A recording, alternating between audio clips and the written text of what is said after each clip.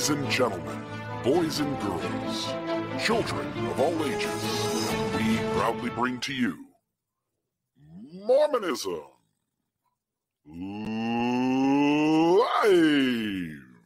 Shut up and sit down.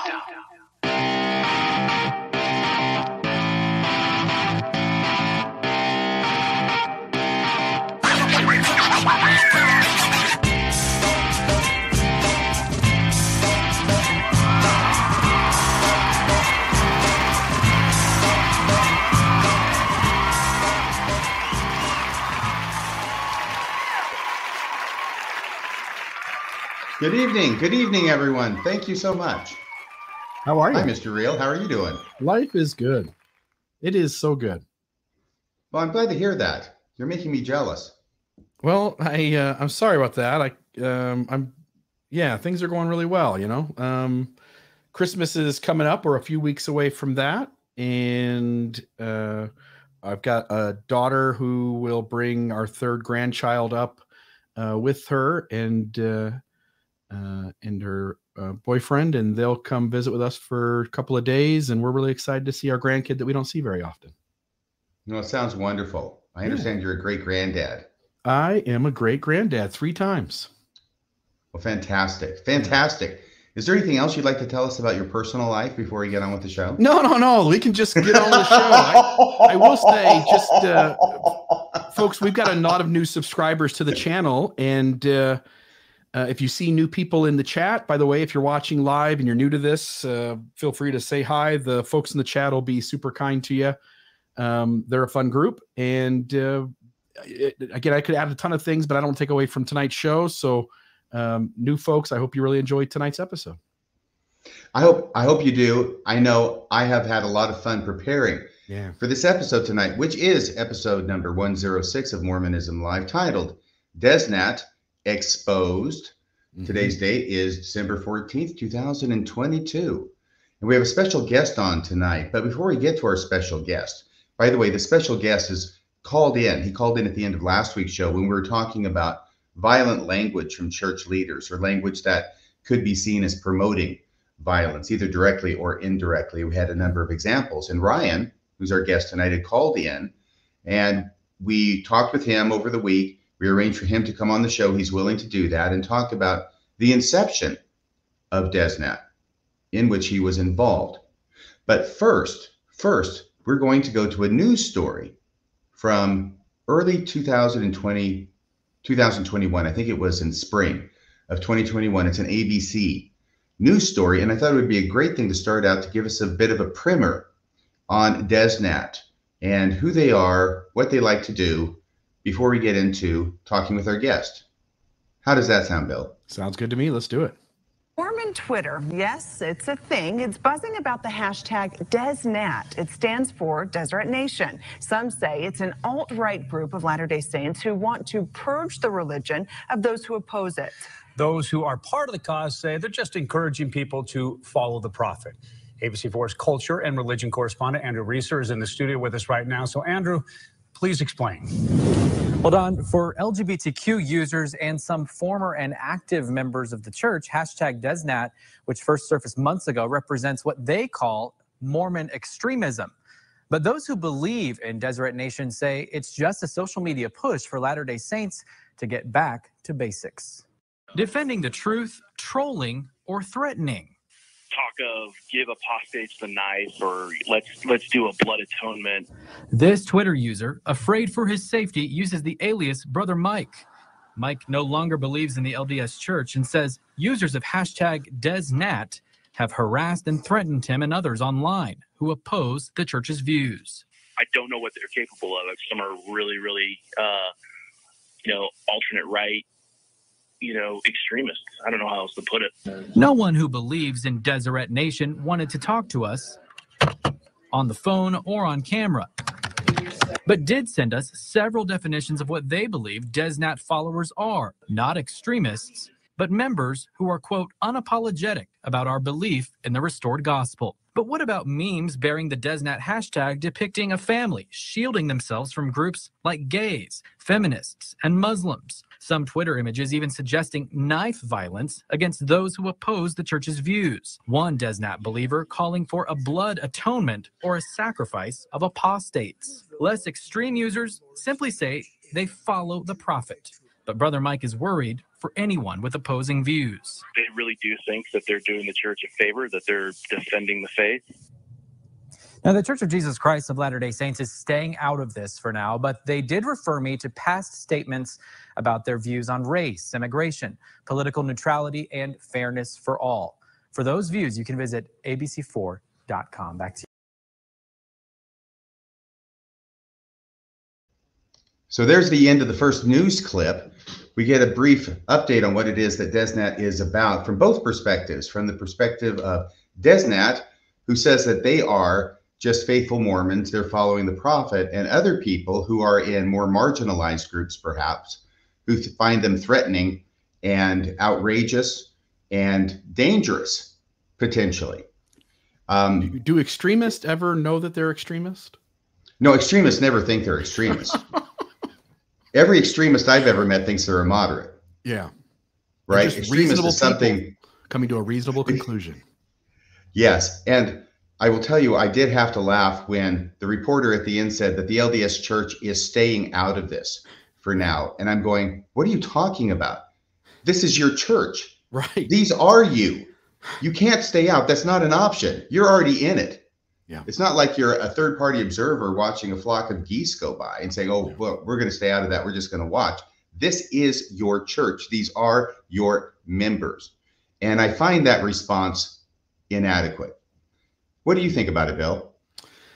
I think that tonight's episode is going to tell the story in a well enough fashion that I think for any reasonable person, aka not the extremist, and maybe even a few of them, I think that tonight's episode is going to help lay out that these views are, they go too far. Well, if we could bring on Ryan, we're just going to use his first name for tonight, although that is, I believe, his first name. If we can bring Ryan on. There's Ryan. How are you doing, Ryan? Good. How are you doing, RFM? I'm doing great. I am doing great. Thank you. By the way, one thing I want to start off with asking you is that we've got these two different opinions. DezNat saying we're following the prophet. Other people saying, no, they're dangerous. And I'm looking at that and saying, I think it's the same thing. Yeah, I agree. And they're not really describing two different things. They're describing the same thing from two different perspectives. Yeah. Yeah. Way to start it out there. Well, thank you. Anyway, Ryan, you had called in last week, and that started the ball rolling and getting you on the show tonight. My understanding from talking with you, which we've done quite a bit over this week in preparation, is that you intentionally or unintentionally are one of the founding members of this organization. Yeah, I mean, one, I don't know that I'd call it an organization because it wasn't. Maybe it's organized since I've become disaffiliated with it, but I was there for a lot of what I think are the founding events in the modern era. Can you tell us? In any case, can you tell us about that and why it was and how it was that you became involved in the creation of a group that led to this? Absolutely. And, you know, I'm not a spokesman. I mean, bear in mind, I've changed a lot. We'll get to my journey a little bit as well. And I know it's not a Mormon Stories episode, so I'm not going to tell my whole story. But so a lot of people don't know what the origins are. And even that news report got it wrong, saying it was just a few months old. What you kind of had was maybe a Venn diagram of different groups of people within the church that were driven together into this DezNat umbrella, right? For lack of a more appropriate term. You had some of the prepper types, which, you know, some of them were very extreme, some of them less extreme. You had very political people, members of, you know, political caucuses and things that were driving it from a political side. You had the Ammon Bundy types. You had fundamentalist Mormons and polygamists even that were driven towards this. And even just some everyday Sunday types that thought they were doing the right thing. And how it started wasn't what it's turned into completely now. But for my story, you know, I was born in downtown Salt Lake. I was in Ezra Taft Benson's home ward when I was born, and my parents were very politically conservative, 1980s Reagan Republicans. My mom campaigned for Bob Bennett. I helped when I was a teenager. I used to joke that when Deseret F. Benson held me as a baby, he gave me his powers to fight liberalism, right, and communism across the world. But that was kind of the political milieu that I grew up in, and I was a political science major in college. I was also involved in the competitive shooting and right to bear arms community in the late 90s and early 2000s. And so much so that as shooters kind of gravitated towards this new thing called the internet and internet forums, Mormons began to find each other. And we kind of got tired of debating with non-Mormons, a lot of evangelists and, or evangelicals and others out there. And so we created a web forum called Zion's Camp, of all names. Yeah. And Ryan, can I just take you back for, Yep. Ryan, just for take you back for a second. What was your impulse to do this? Where did you feel like you got your marching orders to do this? I didn't feel like we got marching orders. I felt maybe, as I try to think back on it, did I feel inspired to do it? Probably, right? And that was from our readings of Doctrine and Covenants, section 134, which talks extensively about the Constitution and about the duty of people who are, if they're protected by a Constitution, to not rebel, but if they're not, they need to defend the country. It was from the White Horse Prophecy, which the church is now, as I understand, kind of disavowed, but it was pretty big on the internet at the time. There are other books. There's by the way, when you say, Ryan, when you say the White Horse Prophecy, I know that you're using shorthand, and I also know that you're trying to go quickly, and I appreciate that in order to fit within the strictures of our show. But the White Horse Prophecy, for those who don't know, one of the main things in it that I think is attractive to DezNat people is the idea that in the last days, the Constitution will hang by a thread, and it will be the elders of Zion who step forward to rescue it. Yeah, that the people will be saying, let's divide up the United States and call it quits, and they'll hold it together, right? And it was various other books. The Book of Mormon, we were, big on the Book of Alma. We were the ones who liked the war chapters and didn't skip them. There's a book called Signs of the Times from like 1952 by Joseph Fielding Smith. It's a bunch of his talks about that. I have a first edition copy right here. And Deseret F. Benson had one about the Constitution. I can't find my copy of it, but I think I lent it out and then apostatized, so I didn't get it back. So, and there's a whole stack of books about Porter Rockwell, and these are just some of them that I had. But I mean, Porter Rockwell was kind of the main hero, and I had a spin-off of Porter Rockwell as my username and everything else. Okay, well, let's go back to Zion's Camp. By the way, was there any anything that the church said about going online and defending the church? Yeah, that came a little later. That came as we moved towards 2008 and Proposition 8. Right. All right. Well, go ahead. You got Zion's Camp, a website. Yeah. So Zion's Camp, and it was just some gun guys that liked guns, and then there was a lot of this rhetoric creeping in, more about this end time stuff and things like that, and we all believed it. It was what we were taught from a very young age, and we all kind of grew up with it. There were some people who were more extreme than others, and we tried to self-police the really extreme ones. We didn't allow any fundamentalist Mormons on there. We kicked them all off when we found them. Because we were the right ones and they were the apostates. But it kind of generally, radicalized more and more and more. And I found myself in a place around 2007, 2008 with a new website called Twitter that came out. And the way DezNat kind of grew out of that was, at first there was a news story about the Texas secessionist movement. Group in Texas that wanted Texas to secede from the Union. I think about Obamacare or something of that nature. They were politically dissatisfied. And somebody on Twitter, it wasn't me, came up with the idea, hey, you know what? Deseret was a nation too, and we should have stayed a nation. We should have never joined the United States. It would have been better as a theocracy under Brigham Young. And we started using DezNat semi-ironically, but not too much. I mean, we kind of believed it, as a hashtag on Twitter. And it's kind of gone up and down in popularity over the years. But right about that time, we hit Proposition 8.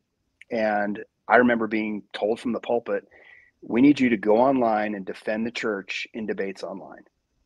I think they read a letter from either an area presidency or even the first presidency. I don't recall, but they read an official letter from the church over the pulpit. And we took that as marching orders. That was go for it. Let's, Proposition 8 was a big deal.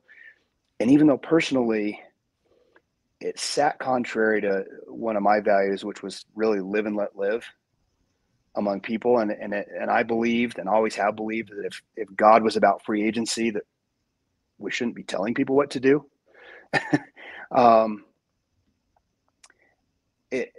Those were my marching orders, and I believed in the church, and I was going to go out there and help the work by defending the church and traditional marriage on social media, because my marriage was in danger if they got what they wanted. Oh, right. So you were buying into the argument, which was promoted by at least some members of the church, that if gay marriage were allowed, it would be the destruction of all marriage, basically. Right. And I turned off my brain and I didn't think about it anymore. No more critical thinking. I'm just going to go out there and do the work. And so at first on Twitter, it was debates, and then it became memes, and gradually the memes became more of a competition between some of us to outdo each other and push the envelope, and kind of an end unto themselves, because contention is of the devil. And if I can make you mad, then I win. That was a shortcut to winning the argument. If I can make you mad, then I win. And that's how it felt. And it became more of a game and trolling out there. And, I'm ashamed to admit all of this, of course. Can I jump in here? Please do. All right. So I guess firstly, before I jump into that, I just wanted to show I'm repping the merch. I guess it's kind of going a little on my green screen. The yellow is getting a bit see-through. But I just wanted to say thank you to RFM for ordering this for me, and thank you to Exmo Shirts for making and sending it. So, but to get back to the point what Ryan was talking about, this is something that I feel is an inevitable end to anyone that wants to try to defend the church, via this DezNat route, is because at the end of the day, the ideas are indefensible and they just don't conform to even what the church is today. And so I feel like I think anybody taking on this endeavor or feeling like they're going to go on Twitter or any other platform to defend in this way will very quickly end up going this route of just getting down to trolling and just making people mad, because that's all that the power there is. There's no power in the arguments. The church doesn't back them officially. Most members don't even back them. So at the end of the day, that's all you've got. And when you can't defend your beliefs, then you have to attack the critics. So well said. Well said. Do you agree with that, Ryan? Or do you have I would about say what David said? Yeah, all that tough guy bluster, looking back on it, was really just a tacit admission that the argument has failed, and the willingness to, and especially now when we'll talk more about the violent stuff that came thankfully after my time, but it's that willingness to fight us over what's true and what's not means they've really run out of arguments and run out of facts. Ryan, I would be remiss if I did not ask you what the worst, most outrageous meme was that you created, and in what context did you use it? I didn't create a lot. I would use ones that other people created, and I would use a lot of the stock animated GIFs on Twitter that you could send to people and reply to their posts. So someone would put up a post,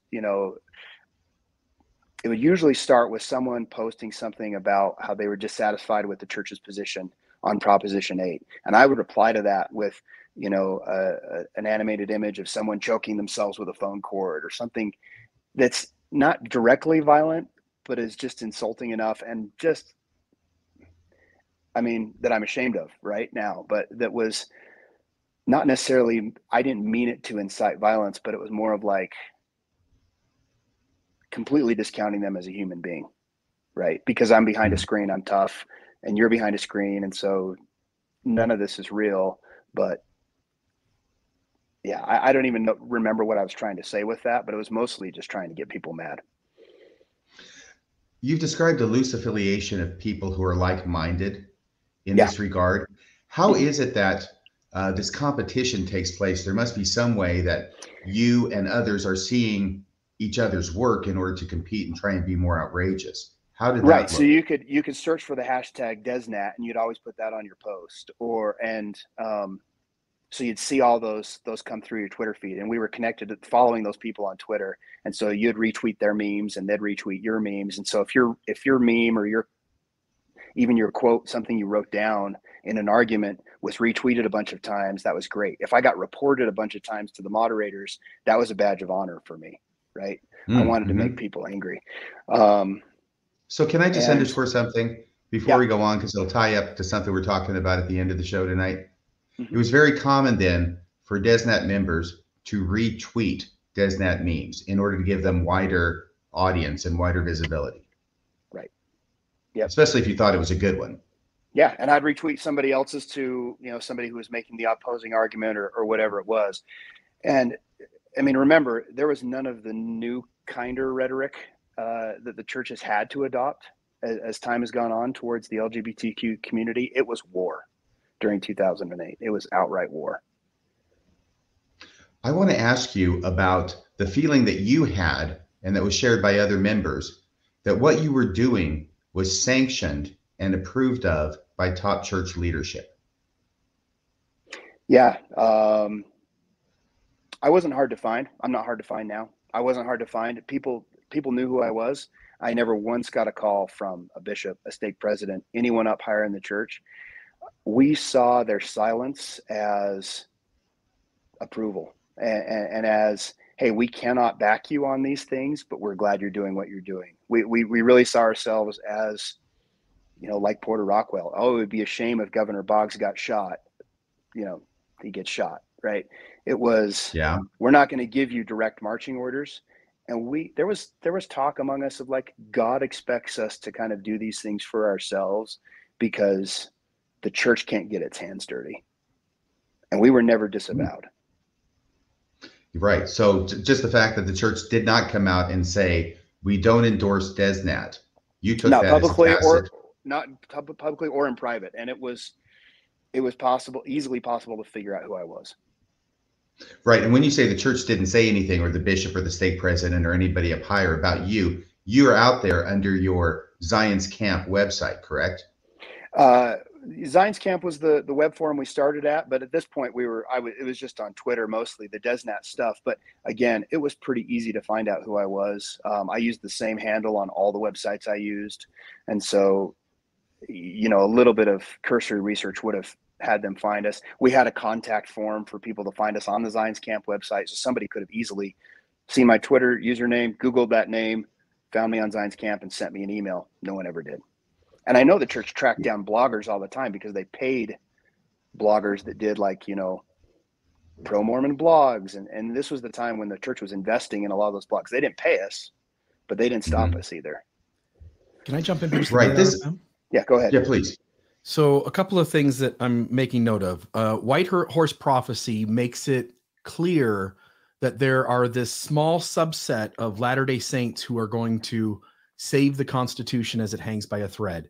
That if you are one that studies that, and I've got folks down here in Southern Utah that were big followers of Abraham Gileadi and all that stuff that went on. So there absolutely are subgroups of Mormons who are deeply zealous. If they're informed on the White Horse Prophecy, by its very nature, it dictates that there are a certain group of Mormons who will rise above the rest of us, who will be stalwart, who will not fold when everyone else is folding. And then you've got scriptures that say, few there be that find it, and even the very elect shall be deceived. And then you've got, so there's this idea that the rhetoric we have both in our scriptural canon, in our prophecies, and in our modern rhetoric almost says that that you need to rise above the rest of the fold of Latter-day Saints and be prepared to do extreme things, because those are the folks who are going to save the world inside the church. And then I want to add something here. Let me change. I have something to add to that when you finish that. Sure. Notice here at the very bottom, this we went over last week. This is Boyd K. Packer's To Young Men Only. And it was about that incident where he suggests that maybe fending off a homosexual advance. Notice what he says here. After learning a little more, my response was, well, thanks. Somebody had to do it, and it wouldn't be well for a general authority to solve the problem that way. when you read between the lines, what he's saying is, at my position, you're not going to catch me doing that, but I do give you permission to do it. And so when Mormonism wonders where the idea is that the leaders are giving tacit approval, even though they're not saying so directly, it comes all throughout our history in statements like this. Absolutely. Yeah. I mean, Mormonism's all about feeling superior and special to the rest of the world. And we were that much above, right?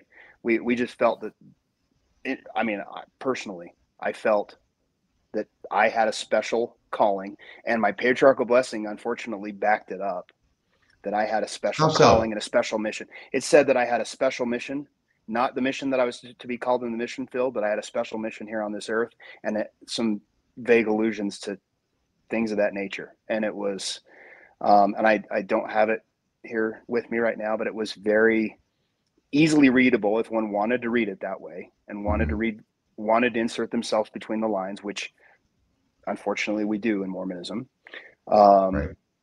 You know, you make your horoscope come true, and being one that was kind of driven to that. And I kind of look at it like this: it was drilled into our heads that the Book of Mormon was written for our day, even though all it does is solve, you know, theological debates of the 1820s and doesn't address any of the social problems of our day. It doesn't address things like homosexuality, you know, transgender, political, you know, ramifications above a certain level, and things like of all of these kinds of issues, but which we could frankly use a lot of direction on if it was an inspired book from God. But what the Book of Mormon does contain is a lot of violence. And so there are a certain segment of us that, you know, we're left to assume that that's the solution to the problems that are not listed in this book. You know, that Captain Moroni solved problems this way. And, you know, like you said at the beginning of the last episode, these are people that took Mormonism seriously. I did. I was a stalwart member, and they're the people who are bored in Sunday school lessons. And as boys, there's a certain segment of us that are naturally inclined to do and are looking for the most exciting way we can contribute. Right. And that was, you know, we gravitate toward that warrior archetype that is all over this, you know, Bible fan fiction that we had. Was that what you wanted to add, Ryan? Because I wanted to take you in another direction. It's actually a similar direction, but first off, was that everything you wanted to say at this point? Yeah, that was everything I wanted to say. The main thing I want to talk to you about is this idea that the leaders are approving tacitly or secretly or silently. But we get to this point, and I'll just talk about my own experience, because going deep into church history and finding out about blood atonement or Adam God or all the things that were taught before that the church doesn't teach anymore, because they don't emphasize it, they don't teach it anymore, right? They just let it simmer back there, and somebody like me finds it. Because they haven't disavowed it, what I do is I thought that this is the truth. These are the deep things that the church is always telling me about. This is the meat that I have now found. And since I found it, the conclusion which I reached was, this is the truth, and the church leaders know this is the truth. But you're going to find what you're looking for, right? Yes, they can't say it publicly, but they know it's true too. So we have this sort of connection between us. We both have the same understanding. They're not talking about it, but I'm assuming and knowing that they believe it is true as well. Right. Is that similar to DezNat? Yeah, I think so. In fact, I think very much so. That was very much my feeling, was like, these are the things you're supposed to learn something new every time you go to the temple. You're supposed to learn the meat of the gospel on your own and through revelation. And these were the things that I felt called to do because of my upbringing, because of my patriarchal blessing, because of just my natural inclination to like certain things, right? Because of the politics I was involved in and the people I was surrounded by. There are active members of the church right now who are angry with the perception that the church has shifted left on a number of things. And I've talked to a lot of these folks that believe that the secret combinations have gotten into the church leadership and have taken it over from within, and they're waiting for a restoration. And they're not leaving for the Snufferites yet. Those people will be driven, you know, some of them will be driven that way. Some of them, like me, will leave because of, you know, we'll talk about my story. But there are people that I've talked to that are still that are full believers in the gospel of Mormonism, but don't believe in the leadership. And so I think even much like polygamy, if they were to come out today and denounce the DezNats, there would be plenty of them that would say, you know what, they had to say that to protect themselves. We know what the truth is, and we're going to continue to do this and be ready.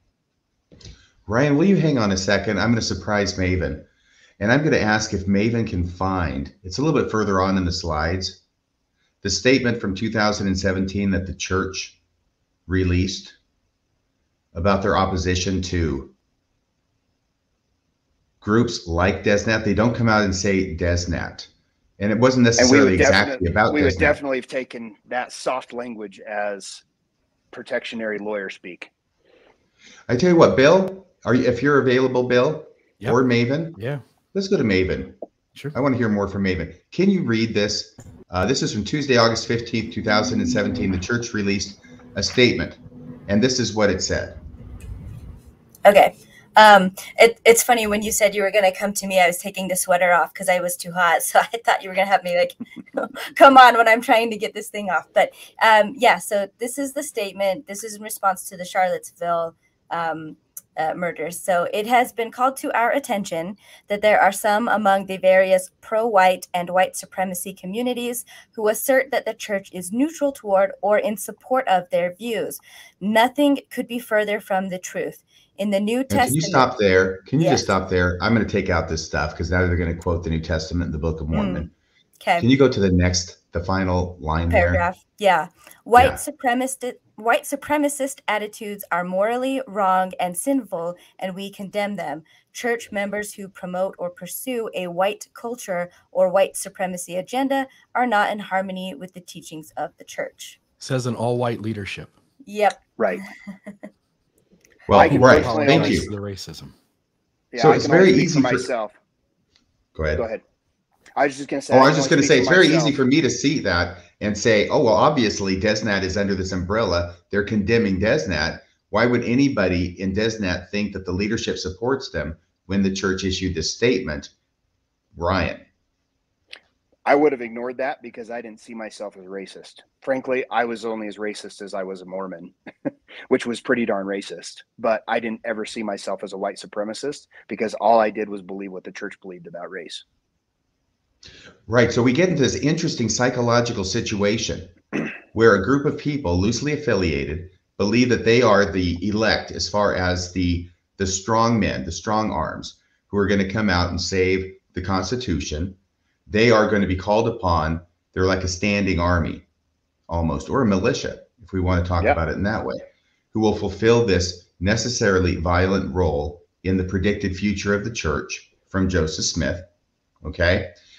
And yet, when the church leaders who they think support them come out with a statement like this, they are unable to see that the church leaders are actually saying what they mean and actually believe that the church is saying this only because they have to say it politically. But what they really believe is that they still support you. Is that correct? That's correct. And I would have seen it as, hey, yeah, sure, white supremacists aren't allowed. We weren't Nazis. And people would call us Nazis maybe, but we didn't feel like we were Nazis. Right. All right. So now we're at the point here in the show where Bill and Maven and me a little bit, but we've gone out, we've tried to find different images from DezNat members that have been used on the internet. And we want to flash some of these up here. Oh, can I say briefly one last, Yeah, please do. Thing? Just that I kind of would lose interest for 6 to 8 months at a time and be in and out of it. And by about 2015, I was gone. So a lot of the newer stuff that has gone on within DezNat, I can comment on and I recognize, but it has shifted, and we can talk about how it shifted over the years since then. But I think I made one post about the policy of exclusion, and I wasn't feeling it, and I deleted it. I had a hard time with that one, and I just added it to my shelf, though, and stepped away from Twitter and from DezNat for good. Okay, so that around 2015 then? Yeah. We're going to get to that second part of your story after these slides. I remained faithful for some time, so we'll talk about that after. Yep. Okay, and I'm really looking forward to that. Here we've got a couple of slides with the idea of an umbrella, and DezNat is the umbrella that's protecting the family, presumably the Good Mormon family, from evil influences such as the Salt Lake Tribune, by common consent, which would be, I think, the blog, CES letter. That's important to protect the family. I understand they got a real hard on for Jeremy Reynolds. I probably shouldn't have said that, but we can't edit it. It's live. Also, apostate. RFM, her skirt's a little high for a Good Mormon family. Well, she probably has slacks on. Okay. She is white and delightsome, though. Yeah. And of course, the gay presence at BYU has to be protected or defended against. And then there's another one that has a similar idea, but the family's holding the Book of Mormon to protect them against all of these other religions and political ideologies: communism, Islam, LGBT. This is probably an old one before they got the Q and the plus. One is liberalism, and probably the one in the middle is that Black Power, or the one with the fist. Yeah, I think so. It's a combo. BLM, maybe. Yeah, it's BLM, but you can see there's the plus at the bottom, which is for feminism. Do you see? It's kind of I think they're combining it. What they're doing there is women's rights and Black Lives Matter. Mm-hmm. So, but a lot of times the women's rights will have the fist in too. So it might just be women's rights, but I'm sure they would be happy to put BLM in there as well. Right. There's only so much room in this this little thing you can put that they're protecting the members of the church from. So there's this one, not particularly violent, certainly shows their attitude and how they view themselves. What's the next one we have? Okay, so on the left, we have a person who goes by Militant Mormon, and a picture of a guy with sunglasses saying, "Hey kid, want to blood atone some apostates?" And then on the right side, we have another from, once again, Militant Mormon, #apostate.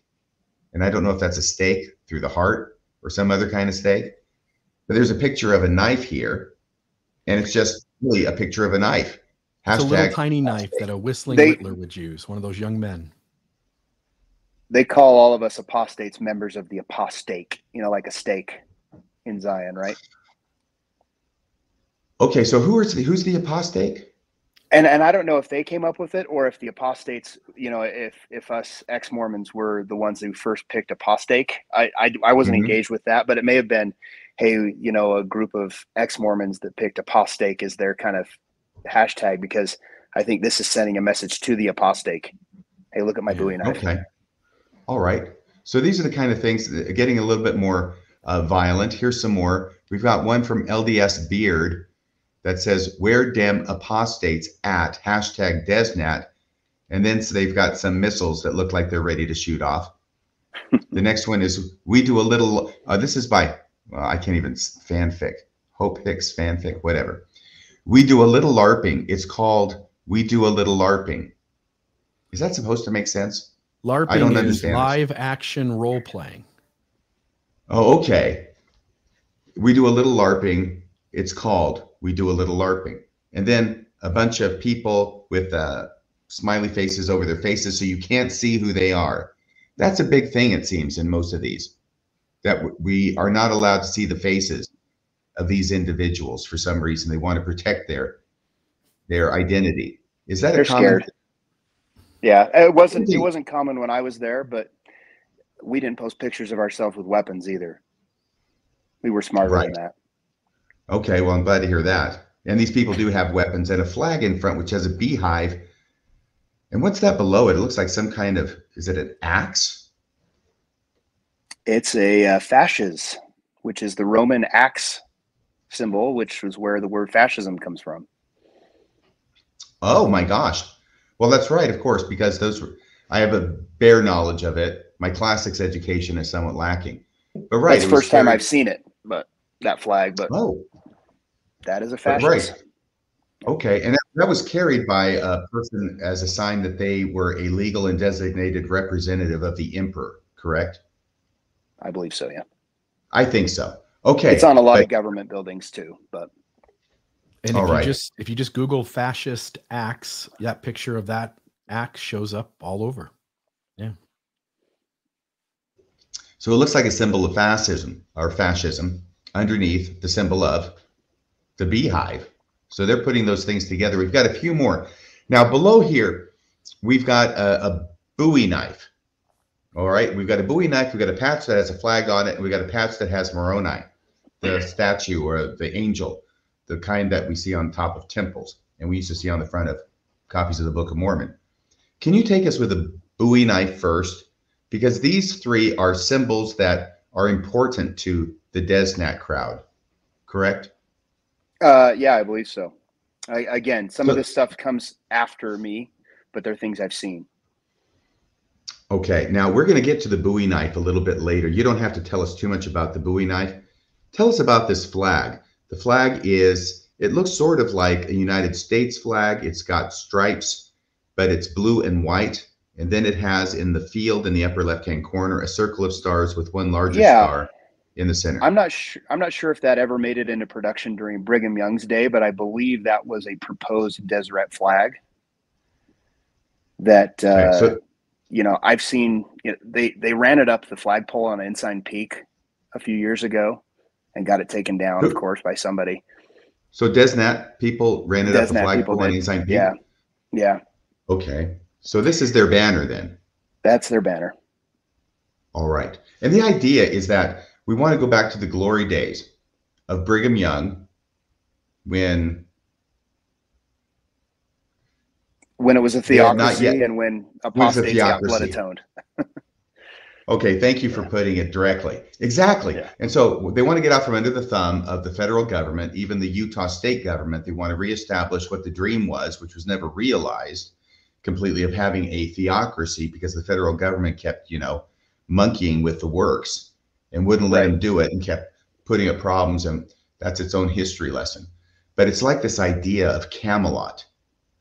Right? Yeah, and I believe they claim Utah, most of Nevada, and like an arm that goes down to San Diego for their deep water port, right? So it's LARPing at its finest. Yes, and that was the area, the landmass that Brigham Young wanted to have as the state of Deseret. Right. I wanted to say that, as it's been pointed out in the chat, that technically all of that was Mexico. Deseret was never a nation. And so Brigham and the Mormons were all illegal immigrants there, which I'm sure DezNat would also, an idea that they would love, I'm sure. Nailed it. Yeah, I think there were more refugees. I guess you can be both at the same time, huh?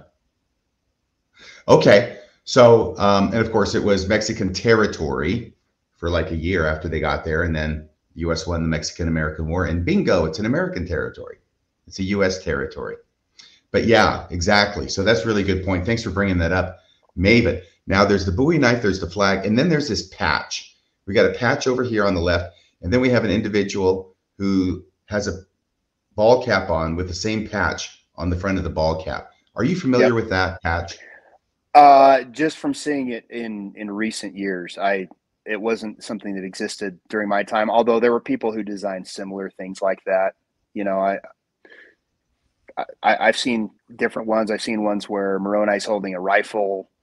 I've seen, a couple different designs, but that one I've seen just recently when I saw that picture of the guy in the bottom right corner.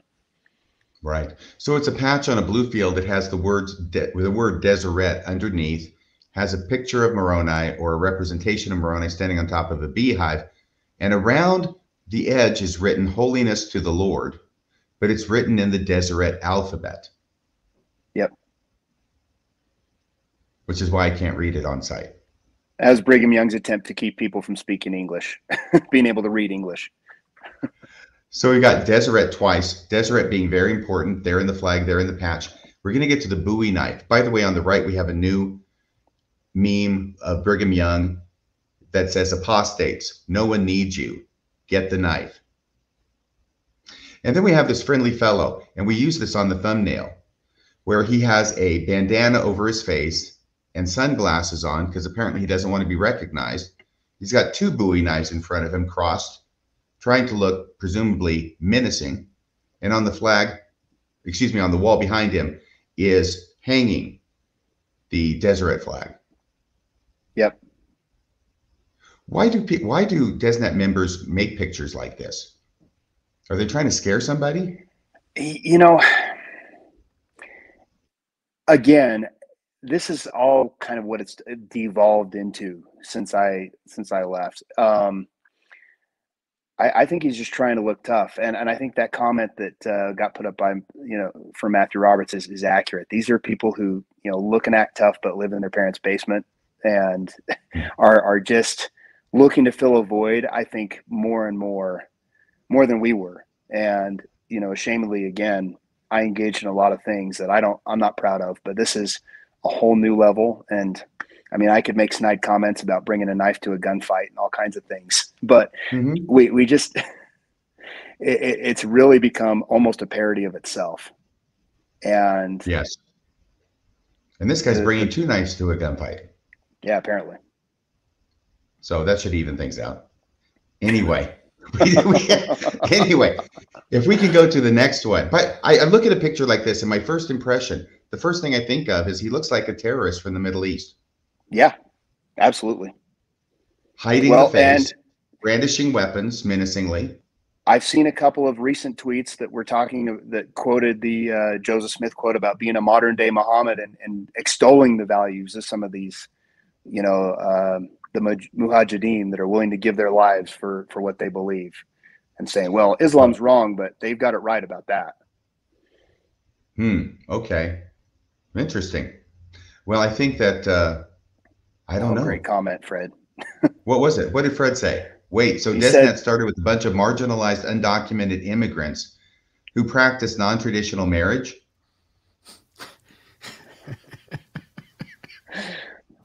It's all in the rhetoric, you know what I mean? Yes, It is. Now to the Bowie knife. To the Bowie knife, and why the Bowie knife ends up being such an important symbol to the DezNat members, and harking back to this wonderful golden age of Camelot that existed under Brigham Young.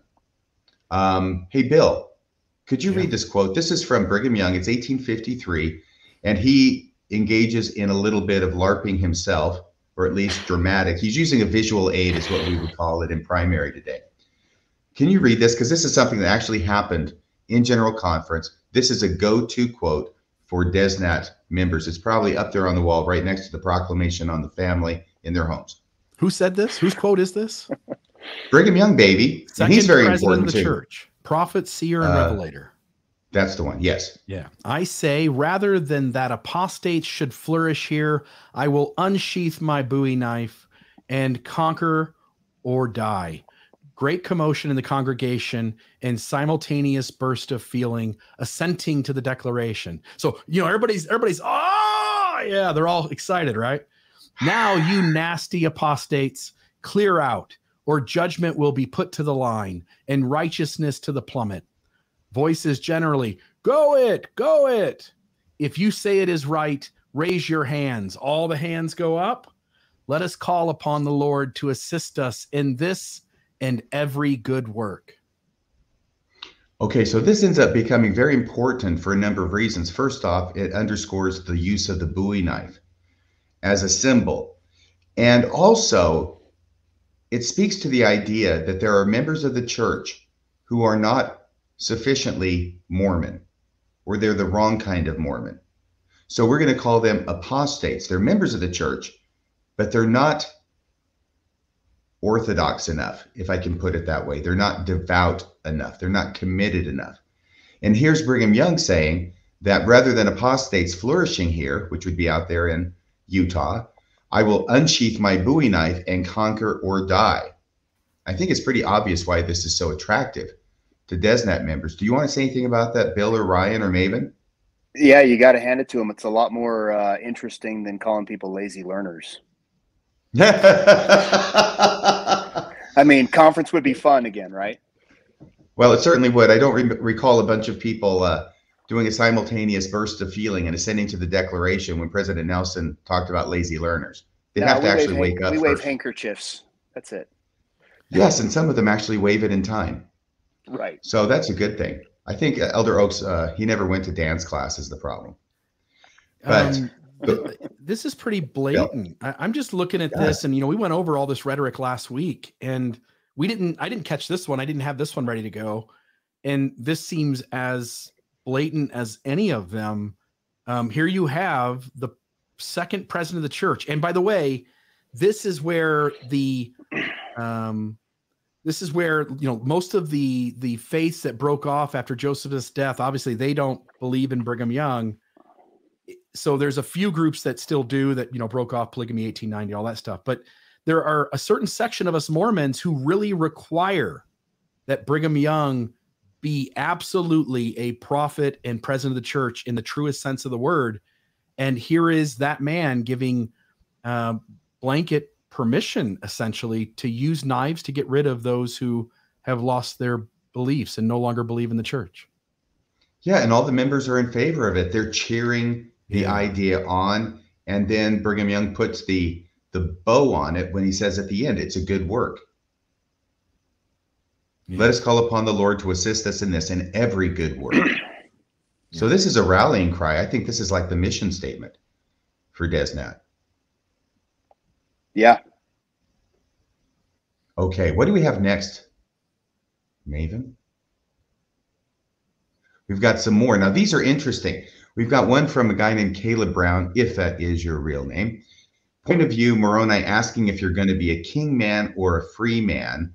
And it's got some guy pointing two guns toward the camera with a picture of Moroni's head, Captain Moroni's head, I think, superimposed on his face. Right? Obviously, that guy should have taken lessons from Arnold Freeberg and hit the gym. Yes. You absolutely should. That guy needs to go to the gym right now. Get off the range and get to the gym, for God's sake.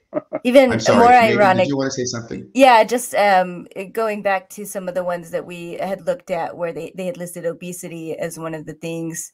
If you remember that, I just thought that was funny. You look at the pictures of what's left of these. Yeah, you look at the pictures of what's left of these folks, and they're all kind of fit a certain mold, and it's a big mold. Yeah. Okay, then some in the middle, DezNat means never having to say you're sorry. That was posted or quoted from J. Reuben Clark. We'll talk about him later. Okay. J. Reuben Clark is the handle for the guy who's being quoted here.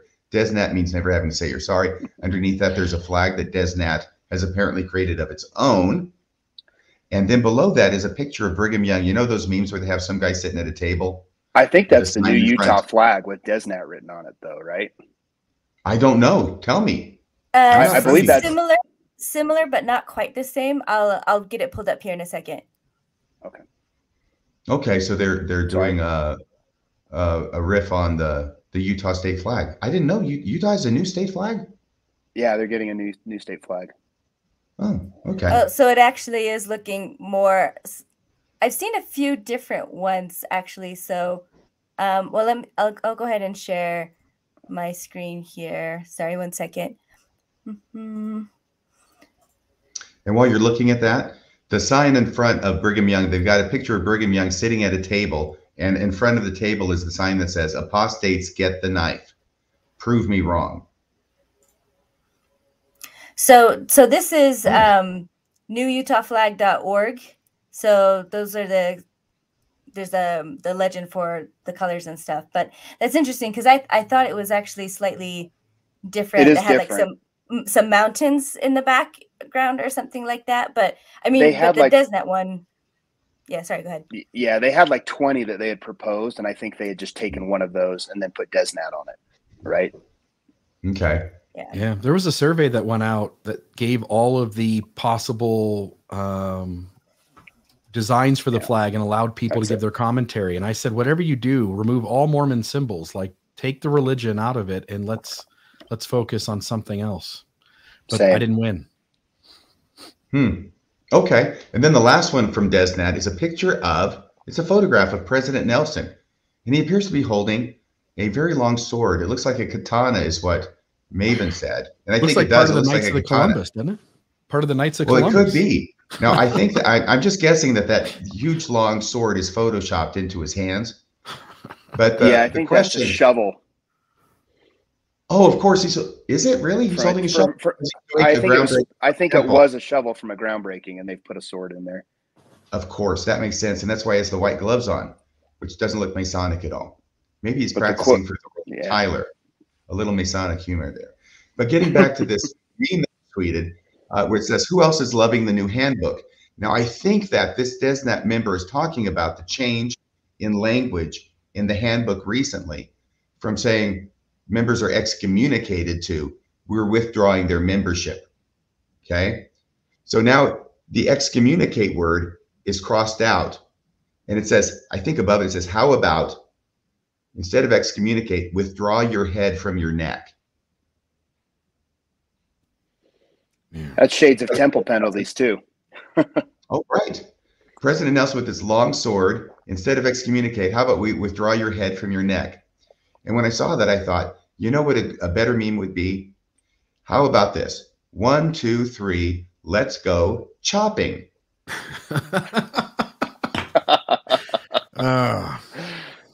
City hey, idea. If you guys need some more ideas, if you want something that's actually creative and funny, you can use it. Okay. I just don't give me the attribution. Yeah. Don't give him any credit. Yeah. I usually want the credit. This time, no, forget about it. I'll know. It'll be our little secret. Okay. So what's the next one we have, Maven? Maven, would it be possible if you're able to? I'm starting to get croaky. Could you read this one from J. Reuben Clark? Once again, remember that name, J. Reuben Clark. He's going to come up. He was a big dog who got taken for a walk. He got taken to the pound eventually. Taken for a walk. So he says maybe it's the influx of new people to hashtag DezNat, but a lot of you are mixing up progmos and mormies. Progmo, political leftist, doesn't really believe in the church, sticks around so they can corrupt it. Mormie believes in the church, but too dumb, naive, or wimpy to oppose progmos. I just thought that was enlightening. And this other one I found, it says, can you hang on before you go to the other one? Oh, yeah. I just want to mention here that they, of course, are the elite guard, the DezNat people. They're not progmos and they don't like progmos, and they are going to go after the progmos. The Mormies are not quite so bad as the progmos. They're not the enemy, but they're not helping because they're too dumb, naive, or wimpy to oppose the progmos like the DezNat people are. And this is a form of like a no true Scotsman fallacy, where they put themselves as the true Mormons and everybody else is something less than. Well, and it's a riff on the internet word normies, which means normal people, right? Oh, thank you. I didn't catch that. Now, this other one that you found, Maven? Yes. So just to describe it for those who may be listening, it says, name a better combo, I'll wait. And then there are 4 pictures. One is of the sea, one is a millstone, then the third is a rope, and the fourth is a screenshot of the Exmo subreddit, the best ex-Mormon forum on the internet. So I think, of course, the scriptural implication here is taking from the scripture where Jesus says that those who hurt children, it would be better for them for a millstone to be hung around their neck and cast into the sea. So I find that really ironic that instead of to replace people who hurt children, they're using apostates. I don't know if maybe the implication is that apostates hurt children, or if they weren't even really thinking that far and just were putting that in place.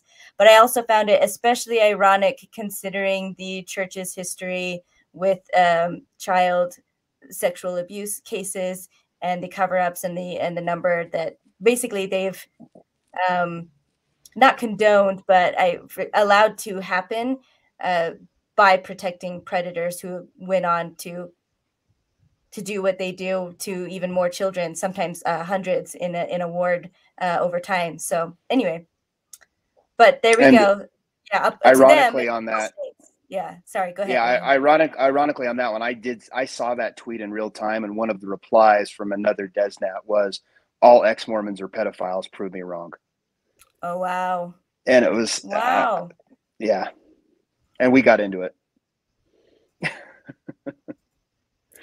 Okay. And we're going to have to get to the rest of your story here in a second. But, now this is important here because in August of 2021, were we going to go to that right now, Maven, or we're going to save that for later? With the musket, wait, that was for the video clip. We're not to that point yet, are we, in the outline? I don't. No, we'll go into Ryan's story and then we'll go into the musket talk. So Yeah. Yeah, Brian, can you tell us about your personal story? You, your wife, you're becoming disenchanted, and leaving this DezNat activity, and what happened to you, and where you are today. Sure. Yeah. And I'll be as quick as I can, of course. But um, like I said, around 2015, the policy of exclusion came out. I posted one kind of my thoughts about it, which really echoed exactly the church's position on it. And then I deleted it because it wasn't sitting really well with me. And I just kind of added that. What did you post? What did you post? Just that this was very similar to the way we treat the children of polygamous families, and that, everything's going to be okay. And this is an act of love. And it was really just, and I think I even just posted a link to the church's statement on it. But it didn't sit with me. And within 24 hours, I deleted it. And I had moved off of a lot of the rhetoric and the intense posting quite a bit by then. I would get really uptight and enjoy the fight with people, but it was kind of like, I described it as going on a coke bender, because I was just flurry of activity and fights with people and enjoying myself online. And then I'd be short with my family, short with my kids, angry all the time and not able to sleep. And my heart was beating, my heart rate was up. Just someone's wrong on the internet. I've got to fight them. Right. And so I had taken that back, and look, my kids are getting older, and I had a lot of stuff going on in my career at the time. So I had pretty much moved back. And as of 2015, I closed my Twitter account at that time. I've had one since, and I've closed it since. But story-wise, I was raised in Salt Lake. I went on a mission to Italy. I've been married for 22 years. The church was very easy for me. I was a high priest. I had been married 18 years, and so I got married in 2000. It was 2018, and you go through kind of the highs and lows in your marriage. And I'd been trying to build something new and rekindle some relationship areas with my wife as my kids, were getting a little older, and I was also running my own business at the time, and had really taken to following my patriarchal blessing, which talked about that all my success would come from my faithfulness in the church, and that included monetary success. And so I was really doubling down on the righteousness portion of it. I was serving in high priest group leadership, and I was teaching temple prep. I was a stake auditor. I was busy with the church side of things. I had my own business. And you started going to the temple more. Yeah. We were going once a month as a couple, and I was going, I worked right by the temple. So I was going at lunch once a week. And the idea is that because your patriarchal blessing says you will be righteous, and because of your righteousness, you'll be blessed with the good things of the earth, or however they framed it. You're trying to be able to make the money that you need to support your family. Absolutely. Doubling down on being righteous. Right. Doubling down on being righteous versus doubling down on work, which would have been better for my business, frankly. Probably. Did it work, by the way? No. The temple attendance and everything else. Did that get you money? No. I had a failed business that, it was a good learning experience, but it didn't ultimately end up saving me. Okay. But I have you ever read Elder Holland's talk, Wrong Roads? Yeah. And I've listened to your podcast on that too. No matter what, it was a wrong road, right? Yeah. No matter what, it ends up true. Yeah. So I was attending the temple almost weekly, and in December 2018, they, as you know, changed the ceremony to be less sexist towards the women. It was they didn't have to veil their faces anymore. It fundamentally changed the covenant, where women no longer covenanted to obey their husbands, but covenanted directly with the Lord. You guys did a great podcast on that, which helped me in my deconstruction. It was one of the first things I came upon. Brian, can you lead us up to this? Because prior to this, yes, my understanding is you were trying to be what you thought the church was teaching the men to be in their families, which is the patriarch. I realized I had been taking a back seat when it came to the gospel, and allowing my wife to be the one who taught the kids the gospel, and to be the one who was responsible for the spirituality in our home. The proclamation on the family, we've got a 3-foot copy on my wall. It's huge. It's still there. We'll talk about that in a minute. But so I took the protect, provide, preside very seriously. And I even had a little sign that just said that. And I was also like reading the scriptures and listening to the Book of Mormon every day on my way to work, and really just, what is a man supposed to do, and how is he supposed to treat his wife, and how is he supposed to lead his family? And so I was leading, and I was becoming a little overbearing, frankly. And in 2018, when they changed that covenant, and I sat there kind of dumbfounded in the session, looking over at my wife, I realized that I've been mistreating her. And now, you know, in the days after that, the church was getting all this credit for being progressive and being less sexist and being great. And it's, oh, I'm so happy they changed the ceremony. And I was the one holding the bag as the jerk who had mistreated my wife. And I've got daughters. I don't want them to grow up with that either. And I just realized that the whole dynamic was not what the natural dynamic was supposed to be. And our relationship immediately got better, even as I was starting to go through a faith crisis. But it gave me permission to ask questions about what else did they change in the temple and why. I had known about the penalties years before. It had always been a shelf item. And frankly, when I was in DezNat, I was like, why didn't we get to do that? Right? You missed out. Right. I missed out because I didn't get the hardcore ceremony. Right. If we're going to be a cult, we better be the best cult around. Can I mention something that you've already talked about there? This idea that happens in different ways in the church. It's happened to me in a certain way. I'm not going to go into that right now. It's a different way. But we try our best to do what the leaders of the church tell us to do. And then all of a sudden they pivot and they change. And now we're the jerks because we were listening to them and taking what they said seriously and really trying to follow them. Yep. Is that what happened with you, or how you felt? Yeah. And I immediately thought, this is what the racists must have felt like in 1978 when they gave blacks the priesthood. Right. When they suddenly pivoted. Well, if someone was heavily racist, which I have family members, older family members who grew up pre-1978 and carried a lot of prejudice.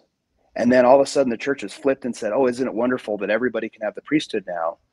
And these people who had believed all of the teachings of the church and frankly read the Book of Mormon had that rug pulled out from under them. And now they were the violent racists. They were the bad people, violent or nonviolent. They were the racists. They were the bad people. And the church was getting all the accolades for finally extending the priesthood to all worthy men. Mm-hmm. And when they finally extend it to all worthy women someday, it'll be the same thing. So getting back to you, when the church does this sudden pivot on how men are supposed to treat their wives in the home. Sorry, I please, Maven, just wanted to ask, like, what part of the temple ceremony changing was it that really got you going or like stood out to you, making you feel like you'd been treating your wife badly? It was right at the moment where Eve covenants with God instead of her husband, because I had been going and really listening to that portion of the endowment and really had felt like it is my job to bring God into our home. It is my job to be, I mean, you almost have a savior complex, right? You're the intermediary between your family and God. And suddenly it's not. And the way they've changed it, I want to be careful about how I say it, but it almost felt like they were making a fool out of Adam a little bit in the new version. And how do you mean? Well, they were just lessening his role, right? Because he wasn't now the guy who, and I'm thinking about it with my old sexist eyes, right? So it's not how I currently feel, but at the time I felt like, man, they just made Adam into kind of a dupe, and Eve was suddenly wise, whereas she was kind of stupid before, right? And it lessened his position in the endowment ceremony, and I felt bad about that momentarily. Mm-hmm. And then I was like, wait a minute. The right way to be is to be a caring human being and be an equal partner to the person that you're with, that you fell in love with 18 years ago. And now that the church is in line with this, I'm the guy who did it wrong. But why did I do it wrong? Because God told me how to do it. How did I get it so wrong? Because God was giving me these instructions. what else am I getting wrong? What else am I missing? Because God told me to do it this way. Thank you And for when that. you say God, are you talking about the leaders of the church speaking for God? Yes. And I don't believe anybody should ever speak for God, but I believed it was God telling me in the temple exactly how to treat people. Okay. Maven, I'm sorry. Just like I believed it was God telling me through the White Horse Prophecy and the Doctrine and Covenants how to treat people. No, I was just going to say, I'm glad I asked because I wasn't quite making the connection. Because I did always see it when I went through, and of course my very first covenant, which I thought was going to be with God, because that was what I was told all growing up, is that's what you do. You go to the temple and make covenants with God, and that being to a husband that, you know, never even materialized. That was problematic for me, but I was trying to see what the connection was for men, or see like what did it take away from men when women didn't do that anymore. So your perspective, it was perfect. And I see that, because I feel like a lot of men maybe just kind of ignored that part that they covenanted to God, or I know, but you really took that in. You were really paying attention, and you were, I am maybe not the gatekeeper, but I am this conduit to bring my family. I'm the conduit to God for my wife and the rest of my family. So you were really taking on that role. So thanks for sharing that. It makes a lot more sense now. So at that point in December, I think you said of 2018. I mean, to be honest, What? Yes? Are you still there, Ryan?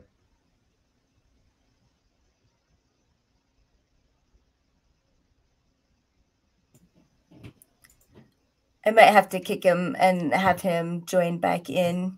So I think okay. I do that. Well, we certainly have some other things we can go to, but boy, when someone says, I have to be honest, I immediately want to know what it is they're going to say. And that's right when the screen froze.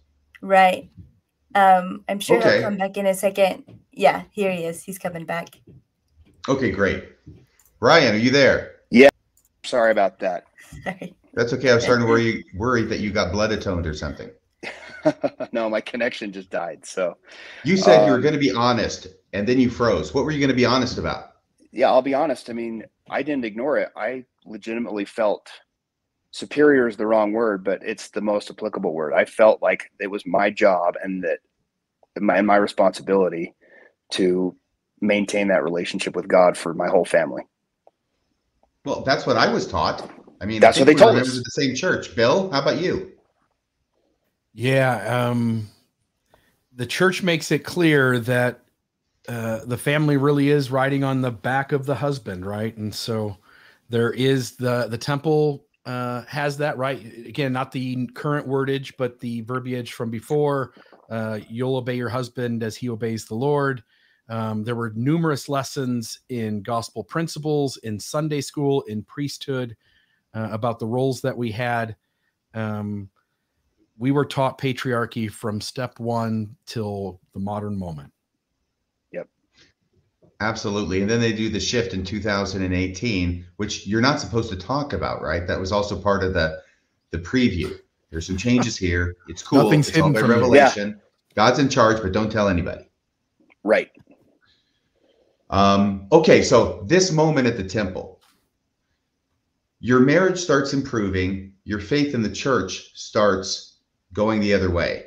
Can you tell us Correct. what happened after that? Yeah, I mean, free fall. I started questioning. I prayed a lot. I did all the things. I tried to double down for a couple months and really figure this out and do all the reading. And, as you know, when you do all the reading, you start to find other things. And on the prayer side, God never showed up, right? Things didn't change. I didn't get any of those good feelings. This is the time that the Corbridge talk came out, and a lot of helpful people tried to send that to me. We had a lesson in church about it where we watched it. What did you think about the Corbridge maneuver? I loved you guys' takedown of it, frankly. Well, thank you. I enjoyed it too. Helpful. By the way, for those who don't know, this is Elder Corbridge. He's a general authority who came up with this fantastic talk that's going to resolve everybody's doubts by just making them focus on the 4 primary questions and leave all those pesky issues, questions, and doubts alone. And I've never seen so many logical fallacies in one place. Just bad. It's really quite remarkable, isn't it?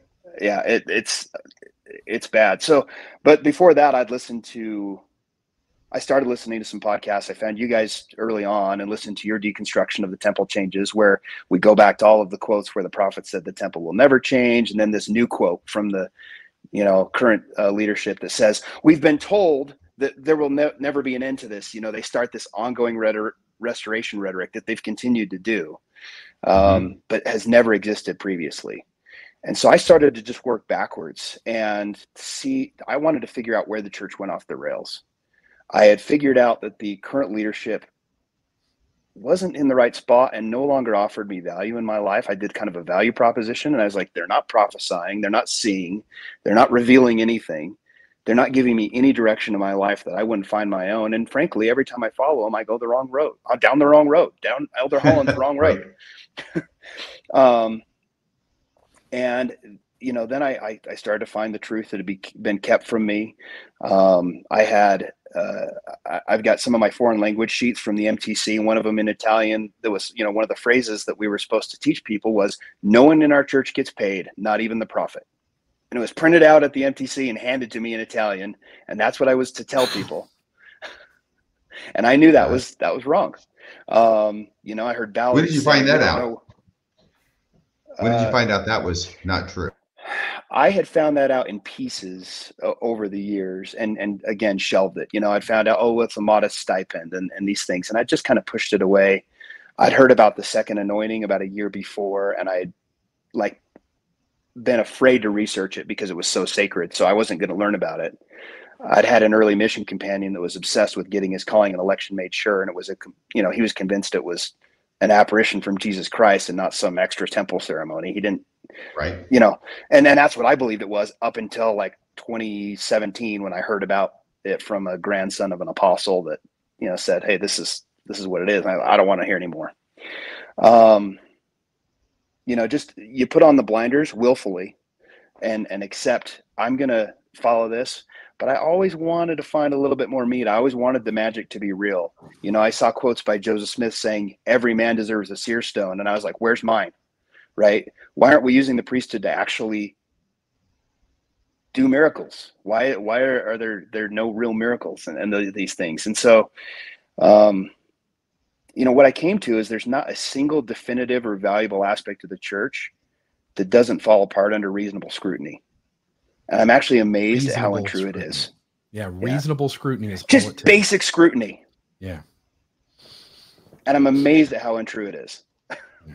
Ryan, you said something when we were talking, I think it was yesterday on the phone, about the final conclusion you came to with regard to your understanding, your new learning about the character of Joseph Smith. Yeah. So within 4 or 5 months, I couldn't even bear to go to church anymore. I was still a member. I'd go and talk to my bishop and things and have conversations with him, but I continued to do my research. I continued to listen to podcasts. I continued to read, and I read both sides. I gave it every fair chance to be true, but I got to the happiness letter and I found it online first and I read it. And then I looked to see if there was a podcast, and you had just released one with Jonathan Streeter, Bill, going through the happiness letter. I had found it through a quote in a Thomas S. Monson talk, and then I found it on Joseph Smith papers, and I read it myself, and I was like, what is the context of this? This is weird. And so I listened to that, and the realization that came to me was there was nothing a Mormon prophet, living or dead, really offered me as far as value goes, and I'm a better man than Joseph Smith. I've never cheated on my wife. I've never done any of the things that he did, and I've got my own failings, but I am a much better man than Joseph Smith. And as such, I don't need him or the church. And that was kind of the feeling that I got in my head. And I decided to go and pray one last time. And contextually, I don't believe that it's the Holy Ghost anymore, but the answer was, I would rather you be wrong and leave than stay and do something that you don't believe in. And I feel like that came from my inner voice, right? And myself. Mm-hmm. I'm a friendly agnostic when it comes to God now. I don't know what's out there, but I was ready to leave. I submitted my resignation late October of 2019 and was out by November. Yeah, sometimes I think that what's in here is often better than what's out there. Yeah. Now, the ironic part is that My wife, who I really started down this road to improve our relationship, is still a very true believer. My kids are all in. My youngest daughter was baptized by my brother, 6 months after I left the church. My oldest daughter just got her patriarchal blessing. And the hurtful part of that is that my wife is mentioned in it, and I am not. I am a ghost. I do not exist. You got ghosted by the patriarch. Yeah. Wow. Rules of the game. Rules of the game. I just have to accept it. Yep. Well, thank you for sharing that with us. Very much so. Can I talk about one really brief thing? Please on top do. of that, just part of my story. Yeah. As I began kind of my exit from Mormonism, one aspect that I encountered, particularly in the online spaces on Twitter and on Exmo, Reddit, and things, that was really difficult and actually slowed me down as far as leaving the church, was politically, I had been very, very right wing, and the loudest voices on the internet are very, very further away from that. They're on the left, and I wasn't ready to accept everything all at once. And that was one of the hardest things for me. Right now, I mean, I don't believe in political parties. I'm not a member of either political party and never have been. I think the two-party system is really, to go on a rant, is designed to divide us into tribes and make us fight with each other. But I had a hard time passing a lot of the purity tests that I found on some of the web forums and things by not being liberal enough yet. And what I want to say is that a lot of the people that are in my situation, the former DezNats or the former arch conservatives in the church, that are now seeing the church shift and triangulate like they did with the temple ceremony, like they've done with, they've inevitably are going to have to do with the LGBTQ community.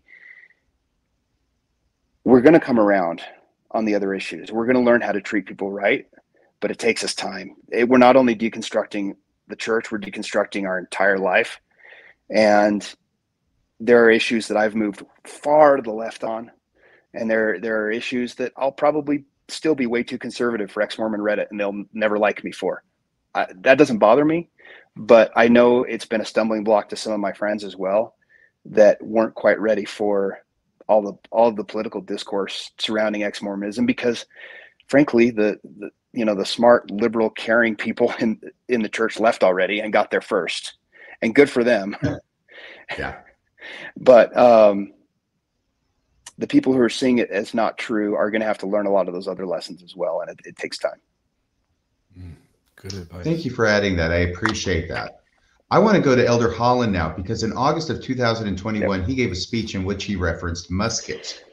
Now, a lot's been said about this, but not what we're going to talk about tonight, because the question is always there.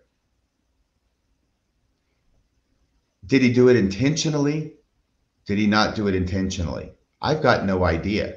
But the second question is, if this is a dog whistle, or if this is something that DezNat people or others of like minds could seize upon to see now in their leader an overt supporting statement for what they're doing. Would they see it? Do we have evidence that they've seen it? And yes, we found it. We found it definitely. I found one, Bill found some others, and we want to start with just a brief clip from that talk to set the stage.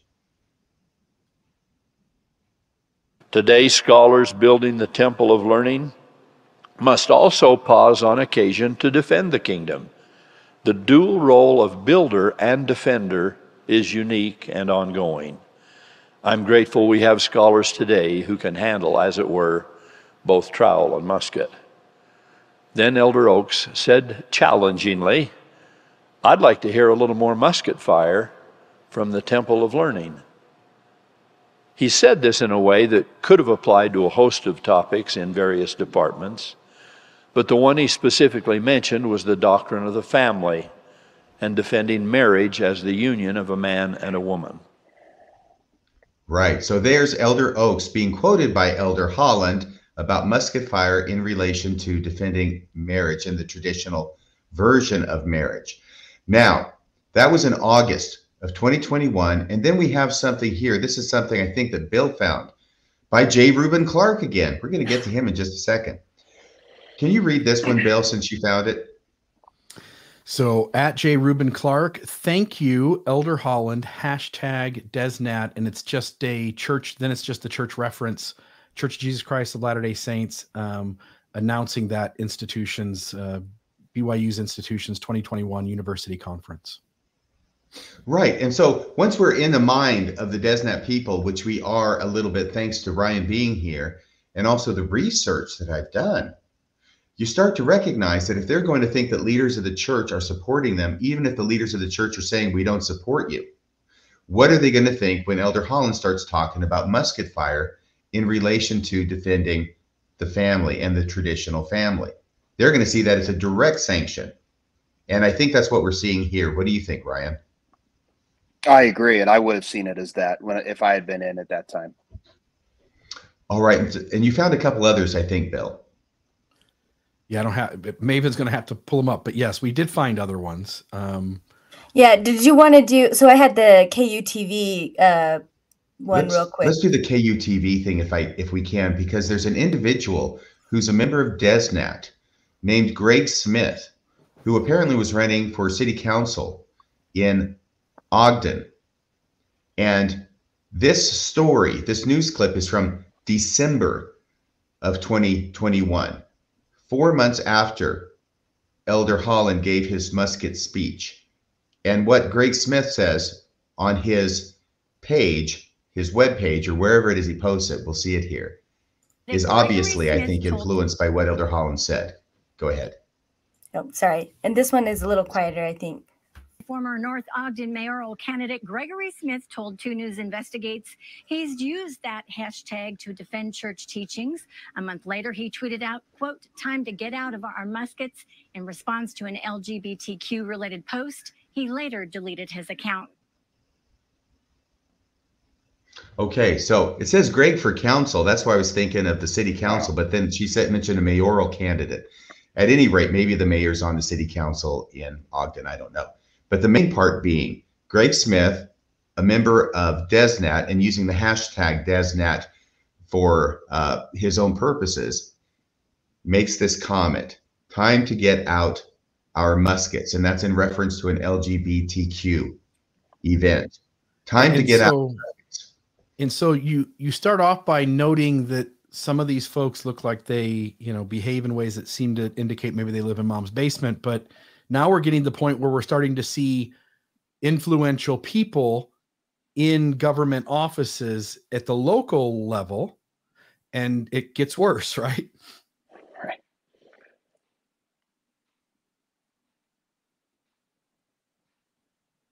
You're muted. I think he's talking to you, Ryan. No, I'm not muted. Yourself? No, I kid because I love. Okay, so Bill, yeah, you found these, right? And these are other references to DezNat members picking up on the musket speech by Elder Holland and saying, hey, he's green lighting us right now. Yeah, Elder Oaks, I would like to hear a little more musket fire from the Temple of Learning. And then they've got an image there of somebody holding a firearm with a dead turkey upside down. And then you've got the one next to it, Lego Joseph Smith, which is both of these. And then it's got Love is Advocacy, which is sitting on the edge of a cliff there, of a ledge, and Elder Holland over top of a person coming up from behind him to kick him off of it. Yeah. And notice the hashtag, Jeffrey R. Holland did nothing wrong. Right. And we've seen Brigham Young did nothing wrong before. Now, my understanding, Ryan, is that Brigham Young did nothing wrong is a slogan that's very popular among the DezNat crowd, and that it's actually a riff on white nationalist slogan that Adolf Hitler did nothing wrong. Is that correct? Yeah, it's not a good look. It comes from like the 4chan forums, which are just basically there for trolling, and people would put Hitler did nothing wrong whenever something, made him mad, and people use it ironically or as a joke, right? As a poor taste joke, of course. But to then take that and appropriate that for Elder Holland did nothing wrong or Brigham Young did nothing wrong, you're equating him with Hitler, which is just stupid. Well, right. But it's just sort of like this idea. Brigham Young did nothing wrong. All of his violent rhetoric, anything that he did that was violent, his theocratic vision, he didn't do anything wrong, because this is what we adore and what we want to bring back. Right. All right, so here's another one by Lego Joseph Smith. That's apparently this DezNat member's handle with an umbrella next to it. And this is a picture of Tom Cruise. It looks like it would be from the first Top Gun movie. I'm guessing he has that youthful glint in his eye. And it says, Elder Holland is hashtag DezNat confirmed. Why? Because muskets. Then there's another one that says, Elder Holland woke up in the morning and chose metaphorical violence. That's also from our friend Lego Joseph Smith. Lego Joseph Smith, who appears to make a lot of these memes, also says, felt might delete later, but this is what, it's the same picture of this old 19th century American guy with a musket and a dead turkey hanging there. But what apparently is being superimposed on it is the words, a little more musket fire, coming right up. I think this is a still from one of the Joseph Smith movies, actually, but I may be wrong on that. So I'm expecting the audience to educate. But yeah, it looks like it could be from that time period. So, but what we're trying to show here, it's not a question as to whether Elder Holland's musket fire speech was adopted and run with by members of the DezNat crowd. We have proof that it was, and that's the proof that we're showing you. And all I can say is that, I think I said this last week, I don't want to repeat myself, but for a church leader to use this kind of language is reckless. But for a church leader to use this kind of language when he knows that there is a group of alt-right individuals who are into violence, who are looking for a green light from a leader in order to move forward with that, that is not just reckless, that's beyond the pale, in my opinion. And it's even worse because the group that he's addressing when he speaks ill of the person who gave the valedictorian speech and then addresses the LGBT issue and various facets of it, is he's also choosing to use that violent rhetoric against a group that already is marginalized and has actual violence committed against them. Right. Good point. And I'll add to that is that it's not a good look from just from a perspective of someone claiming to be a prophet, seer, and revelator to not foresee what it would be, who would run with it and why. Yeah, not very good foresight. Nope. Right. So we just talked about Greg Smith, who's a DezNat member, saying time to get our muskets.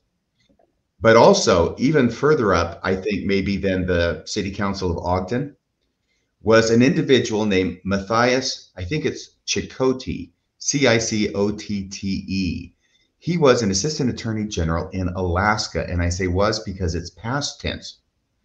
Do you remember J. Reuben Clark? And by that I mean the DezNat member who was posting under the name J. Reuben Clark. Well, that was actually Mr. Matthias Cicotte, the former assistant attorney general in Alaska. So here's what happened. In July of 2021, investigative journalists at The Guardian identified Matthias Cicotte, an Alaska assistant attorney general, as a poster of racist and anti-Semitic Deseret Nationalist content using the Twitter account at J. Reuben Clark. Following the release of the report, civil rights organizations, including the NAACP, called for the termination of Cicotte from his position and the reopening of his cases. This prompted an investigation from the Alaska Department of Law, and Cicotte was removed from his caseload.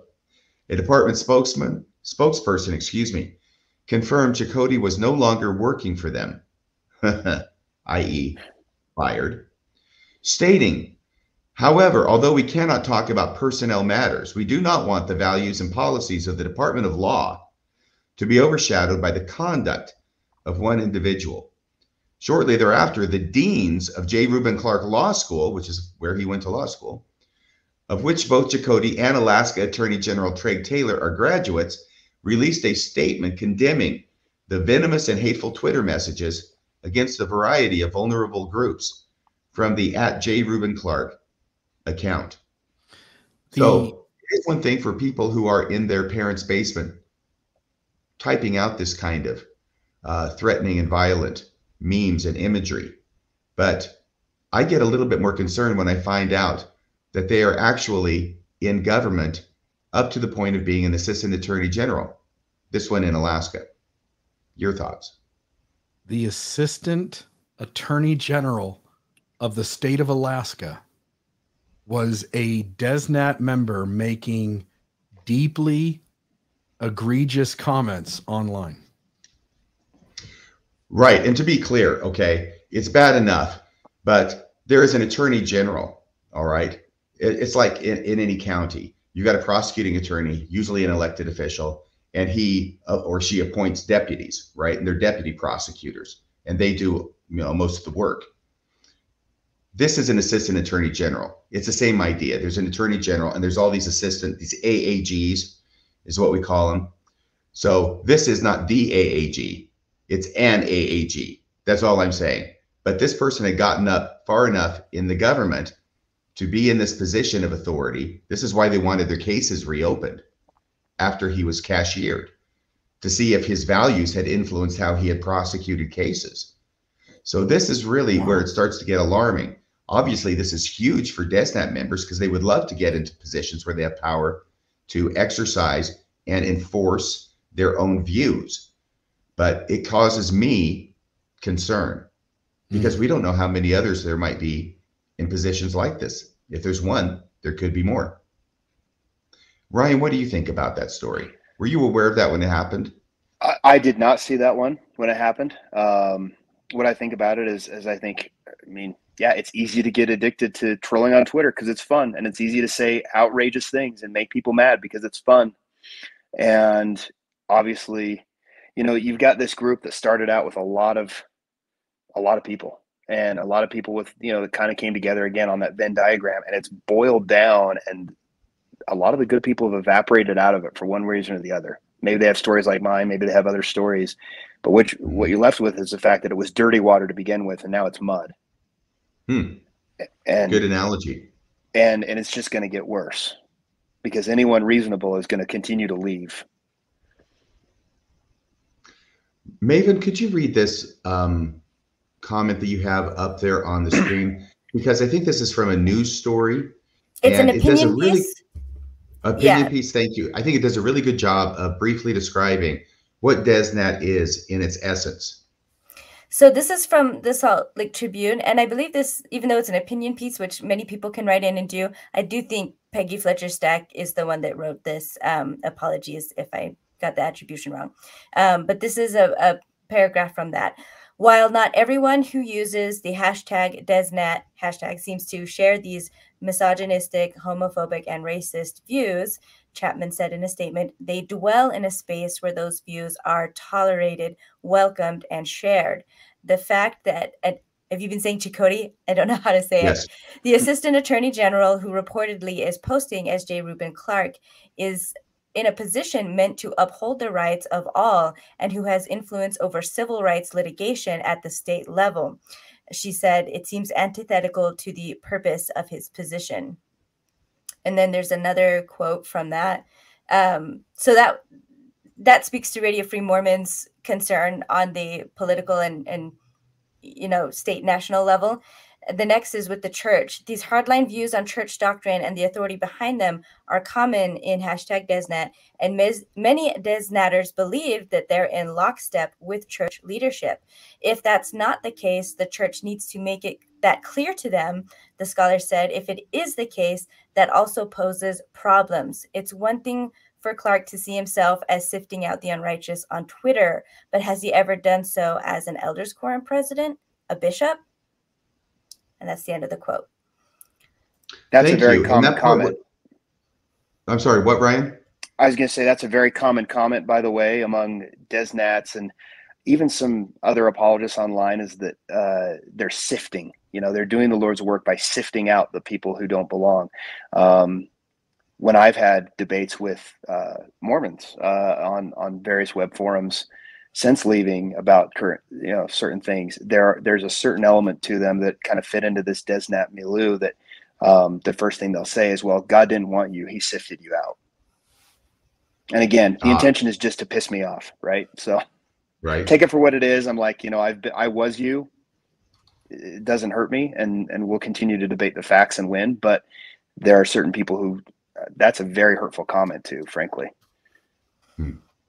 I just wanted to cross-reference this one remark here where it says, if that's not the case, in other words, if the church does not support DezNat, the church needs to make that clear to them, the scholar said. And cross-reference that with what we started with in the news story, where the church is saying they're not going to get into this. They're not going to get involved in this right now. It seems to be an abdication of what should be a very basic and fundamental responsibility that the leaders of the church have to all their members. So having said that, what's next? Do we have the video next? Yes. So we're going to show a meme that was made by DezNat about John Dehlin and Fair Mormon. This is when their tits videos came out. And so I did want to say, for those watching, I guess, a content warning, and I have it there on the screen. We are going to show the clip. It's from the movie Inglourious Bastards, which is rated R, and this is a pretty graphically violent scene. Do you guys want to add any more context for those who are listening?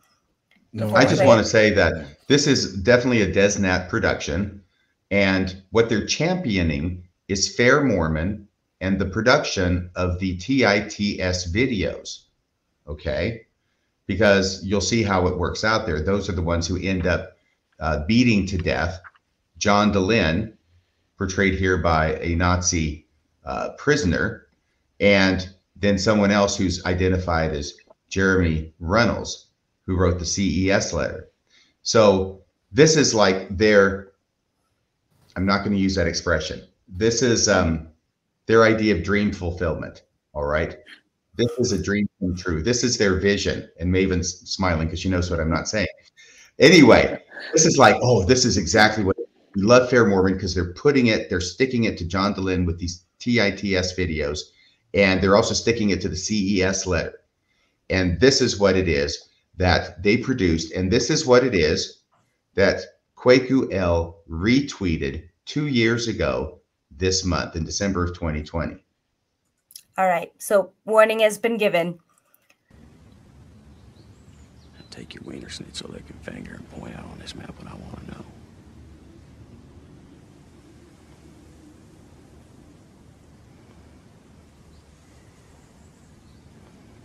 Hi everyone, it's John Dehlin. Actually, we're all tickled to hear you say that.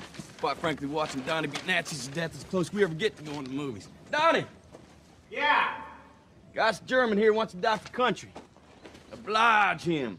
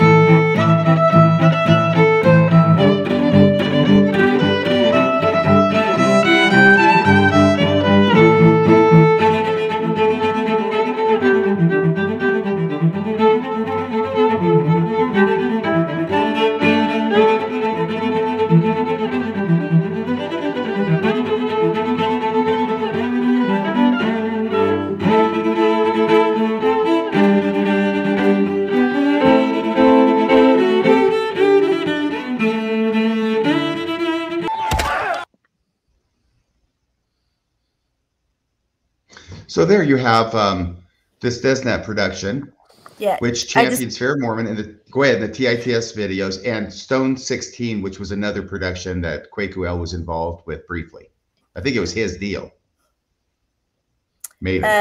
Yes, it's an apologetic channel. I think it's still going, or I'm actually not sure. on that one. But that was one of the I haven't questions. seen any new stuff drop for them. Yeah. But All yeah, right. it was very much an apologetic thing. So it was interesting to me that Kwaku's defense on this was that he had only retweeted it. He hadn't created it. But then that's what I was listening to and hearing you say earlier, Ryan, that part of the DezNat thing was to take these outrageous videos and memes, and if you liked them or thought they were really effective, to retweet them to give them a bigger audience. Right. And so, yeah. Oh, go ahead, Ryan. I was just going to say, this one's just stupid. I mean, we talked about it before that, you know, they've run out of facts, but this particular video is like spiking the football on your own 20-yard line and claiming victory. They can't win on facts. Their interpretations of the facts suck. And so they act like clowns. This is me directly calling out the Midnight Mormons, but you know, they play the victim in everything else, like they did with your debate by wearing body armor. And then they put on this tough guy act when it comes to their memes. Anybody can make a meme. Right. And you had said something in our phone call about how, you know, you have really very little question that anything would actually be done, you know, that anything violent would be done to John Dehlin. But on the other hand, you said, if it were your name there, you might feel differently. Exactly. And, you know, obviously people may come at me for this, and I would feel differently about it. And it is what it is. But if my name was on there, I would feel a lot differently than someone who saw it as an outsider and said, hey, that's just stupid. Or if I was a DezNat and said, yeah, you stuck it to him. The fact of the matter is that Fair Mormon and Tits and all of their little silly things, they haven't won any battles. They can't celebrate. They lose every day. Oh, and that's what you mean by spiking the football on their own 20-yard line. Yeah. And claiming victory. And walking off the field. Hey, we just won the Super Bowl. You didn't do anything. You made a video. Well, here was Samantha Hopkins, who had responded to this whole controversy about Kwaku El retweeting this DezNat video. And let's see here. Bill, can we get you in here to read what Samantha Hopkins said basically to Kwaku?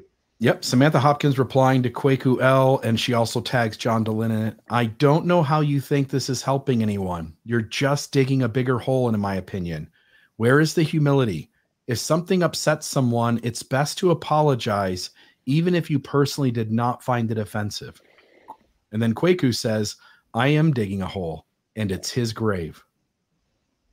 That's, again, you have to be smarter. You and I have been doing this for years, RFM. I would be hard pressed to find a single statement that you made or I made encouraging some sort of violence on another person. Even if somebody wanted to try to twist our words, I don't think it could be done. And here you have Kwaku going like, yeah, I said it. In fact, I'm going to make it worse. You know, to me, it just speaks of irresponsibility, but that's his MO. I mean, this is the guy in the middle of COVID being understood to be extremely dangerous to society. He went ahead and ensured that his parties went on. Right. And young and dumb will only serve as an excuse for so long. Yeah. Eventually you become old and dumb. Yeah. But no, and here's one thing I want to say about this, okay, is that we're going to show a couple other things about Midnight Mormons. And I'm not saying that they are connected or they're members of DezNat. All I'm saying is that they end up using a lot of the same tactics. I think we have evidence for that. I'm not sure about going all the way and saying that they are associated with DezNat. But regardless, does it make any difference who you're associated with if you're pursuing the same kind of outrageous shock and awe and violent imagery tactics? Just an FYI, I had a science teacher who said that ignorance is for now, but stupid is forever. Hey, that's good. I like that. I like that science teacher. Well, this also happened 2 years ago, and it's at the same time as this Inglourious Bastards video meme. And some fellow who's a DezNat member named Elder Hyde, okay? He has a lot of pictures of Bowie knives. He likes knives. He likes sharp things. They appear to be different knives. And he says, this looks like Twitter. Yeah, this is Twitter. It says, John Dehlin doesn't have the brain power to think his way out of a paper bag. He's a flipping retard. I know who he is. I've talked to him. He's a dumb apostate. I'm sorry, okay? And if he ever messes with me, if he ever puts me into some sort of self-defense situation, if he puts me in a self-defense and I have to legally defend myself, I'm not going to initiate violence against him. But if he comes at me in an alleyway, tries to do anything, I'm going to mess him up so badly. I will put him in the flipping ground in a flipping box. I'll take extra time. I'll take extra time, okay? It won't be a quick self-defense situation. I'll be punching him in the back. I'll be punching him in the back of the neck. I'll be boxing his eyes in. I'll break both his orbital bones. I'm going to destroy John DeLynn. Oh, there's more. I'm going to destroy John DeLynn physically so badly that the people who come to clean her up, I think he means him up. I think he got gender confused there. That the people who come to clean him up, they're going to be puking when they see what I did to him. All right? I want them to know how I feel about him. So I'm going to flip him up so bad that he makes them puke when they see his bruised, mangled body. And then he says, if he ever did anything to me to warrant that legally. Now, I would never, ever initiate violence against him, but that's what would happen. Hashtag Desbola. And we have pictures of these knives. And then the last one has a picture of this individual, Elder Hyde, presumably, that shows his freaking face holding out a Bowie knife at the camera. I'm not sure who's holding the camera. I think that's a little bit too far away for a selfie. Any comments about this while I try and recover? I have a couple. I think one of the things that is funny to me is where he said, if he ever puts me into some sort of self-defense situation. And I'm trying to find the comment. Oh, here it is. Mary Joy O'Grady. She says, John DeLynn is one of the last people on earth who would threaten anyone in an alley. And I agree. He's a really big guy, but he's a teddy bear, I think. And I think it also just goes to show, I think they know that wanting to perpetrate this violence outright is bad. So that's what I'm seeing from Elder Hyde here, is that he knows that that's going too far. So the best way that he can, I'll say what you weren't going to say, RFM, like have his wet dream basically is to try to imagine John DeLynn in a creepy alley, like coming up on him and being like, I'm gonna attack you, and then just giving this guy the opportunity to really live out these violent fantasies he has. It's just absurd. It's profoundly absurd. And I believe this guy was never identified. There's another picture of him here. So if anyone happens to know who he is, let us know. Yeah. Anyone else's You're thoughts muted. on that? Oh yeah. I have two quick points. Yeah, go ahead. Saying this guy needs to get to the gym as well. Go ahead. Yeah, I was just going to say, this is another guy who skipped the Arnold Freeberg lessons of Mormonism. And second of all, the reason why he's couching it as a self-defense situation is because then he can try not to get banned by the moderators at Twitter and say, well, I mean, I guess the last thing I'll say with all of that is, if you've got to say it, you ain't got it. Somebody like this would have been run out in the early days of people like me getting together. We would have just written him off as a crazy. And I think, RFM, you're the lawyer here, but if he was in a legitimate self-defense situation and he took his time, really took his time, like he said, to fillet him up, I'm just curious how that goes for self-defense in a court of law. How does that look? Not well. Self-defense is permissible as a defense, but only against a reasonable fear and only insofar as reasonably necessary to defend oneself. Not to mention, you got a stack of tweets that aren't going to look good in front of a jury of your peers. Right. That's true. So here he is. And he kind of looks like, oh, what was it? It's Mr. Peabody. Who's that kid who's with him?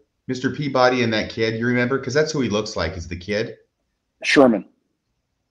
Yes, this is my Mr. Peabody, and this is my boy Sherman. Right, this is I'm Sherman. old enough to get that one. Okay. I'm glad. That's Sherman. That's who he looks like. And if you recognize this individual, please call police and report him, because I think some investigation needs to be done. This is what happens when you don't put a bandana over your face, Sherman. So what he says, though, is interesting. Me holding out the Bowie knife at the camera with his bare chest, bristling with 3 hairs, I think. It says, me, when I see John Dehlin start complaining about Fair Mormon's new videos. Okay? So he's putting the knife to John Dehlin there in this picture.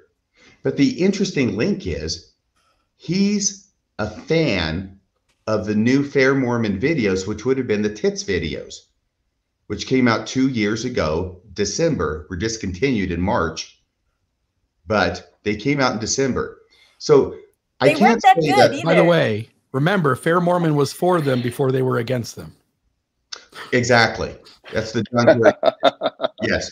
So here we've got this guy. I can't say if the love affair goes both ways, but this DezNat guy and others definitely have a total crush on the tits videos that Fair Mormon put out, such that when John Dehlin starts complaining about them, Sherman here feels like, oh, I'm going to cut you up for that, because you shouldn't be complaining about these great videos that are doing such a great job defending the church.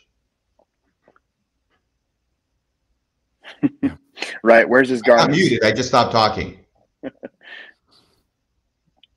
The comment. All right. So where's do his you have anything next, Maven? Now, this is from Kwaku, and this is interesting, okay? This is apparently from his Twitter account. Now, who found this and who wants to talk about it? I found it, I think. I was just, and what stood out to me from this was just the fact that, I mean, and like we've talked about, DezNat as a group isn't necessarily cohesive, but they're just certain, or I guess like Ryan said, if you had a Venn diagram, if you had misogyny, racism, homophobia, some will be some of those and not all of them, but racism is something that's really common. And so despite the fact that Kwaku's happy to retweet their memes and their violent memes, and he's totally in on board, the fact that he is not white is something that, to at least a portion of DezNat, does not, he's not able to curry enough favor, I think, to get over the fact that he's not white for some. So this is his tweet. And so he had tweeted out, this is again at the beginning of filming for these videos. So Kwaku's original tweet says, "My second trip to LA in 1 week. When you write/film a new show taking down the CES letter, you got to do it right. Can't wait for you guys to see it." And he's got a picture of himself at the airport, and one kind of like if he's holding his phone and just taking a picture of his shoes that he's wearing. That's what he took a picture of. And then he got some new fancy shoes that he wants to off. So he takes a picture of them and posts it on Twitter. Right. And then we don't see, because he cut it off, who it was that retweeted, but they use the N-word and they say that he stole those shoes from the bowling alley, and there's laughing emojis from that. And then in the comments after that, this is what we see on the right here. One user the username is Hoss, HOSS, DezNat Newsman, just types one letter, N. And then the next one comes in with I, and it goes on from there to start spelling out the N-word. So, and one of them even has hashtag hear him on there as part of their user display name. So that's kind of interesting, I thought. Anyway, this is what stood out to me was just, Kwaku is not white enough for DezNat, but he still seems to be happy to jump onto their memes when it's not about racism, but when it's about apostates. He's right in line, and he's using a lot of their similar tactics. Right. And so I want to go ahead and say, just to fill this out, Kwaku is presenting this with his main statement above it, "I hate DezNat." So I want to make sure that's clear, that here he's saying, "I hate DezNat," because he posts this picture of his new shoes. Somebody, apparently DezNat, says dis, And then they say, you said the N word, it's Nigga. I'm spelling it because it makes sense with what happens next. This Nigga stole those shoes from the bowling alley, then the laughing emojis, and then someone, and I don't know if it's Kwaku, it could be Kwaku. It says, spell the word correctly. Apparently the N word, right? Spell the word correctly doesn't make it less offensive. You know, if you say Nigga, that's not less offensive than the correct spelling. At which point then several apparently different accounts start. One says N, the next one says I, the next one says G, the next one says G, the next one says E, and then it stops. And I don't know why it stops there, but it's obvious where it was going. So that's the context for that.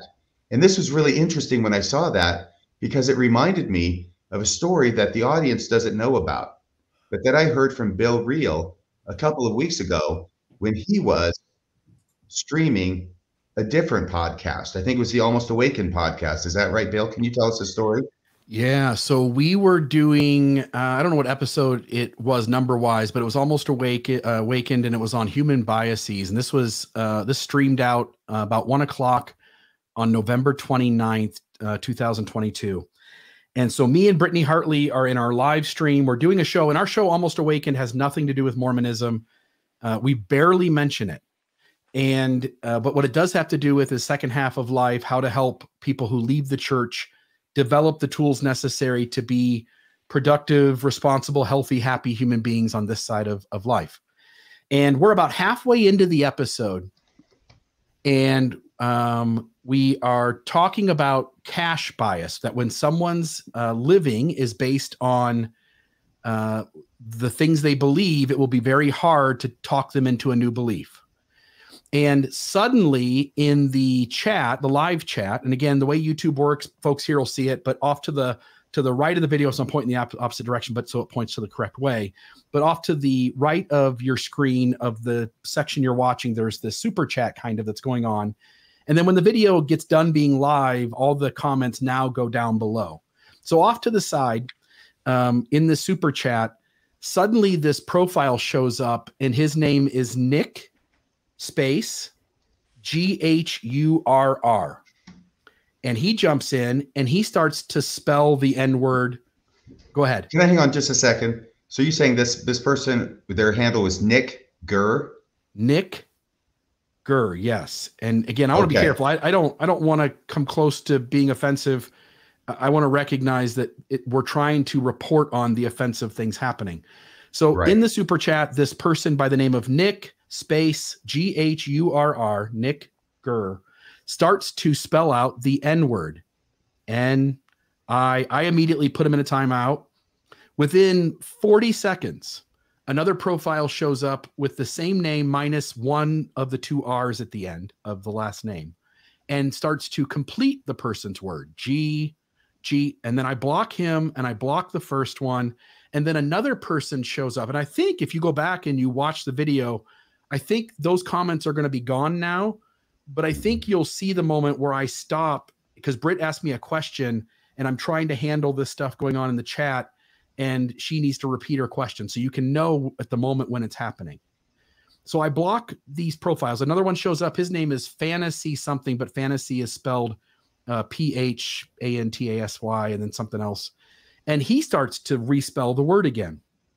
I block him immediately. Beautiful thing about StreamYard is if you want to try to sabotage the show, you'll get about 3 seconds of time, and we'll make sure you're gone. It's one of the things Maven does behind the scenes. So I get rid of it. We continue our conversation, not more than 4 or 5 minutes. And then suddenly, I'll put it up on the screen here. Suddenly, Carden Ellis shows up as in watching. By the way, I know this is Carden Ellis because if I go over here, this is just a picture, so I can't do it here. Whoop. Let me get rid of that. This is just a picture. But if in my screen where this was visible, if I click on Carden Ellis's name, it takes me right to Carden Ellis's YouTube channel. It is absolutely his persona. So Carden Ellis comes in. He's watching the Almost Awakened podcast. That seems strange.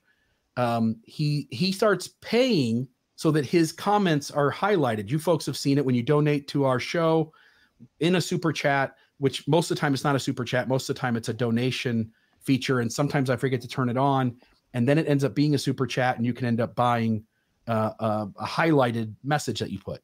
Cardin Ellis comes on, he pays $9.99 first, and he asks this question, and then he comes in a minute later and he pays $1.99 to ask another question.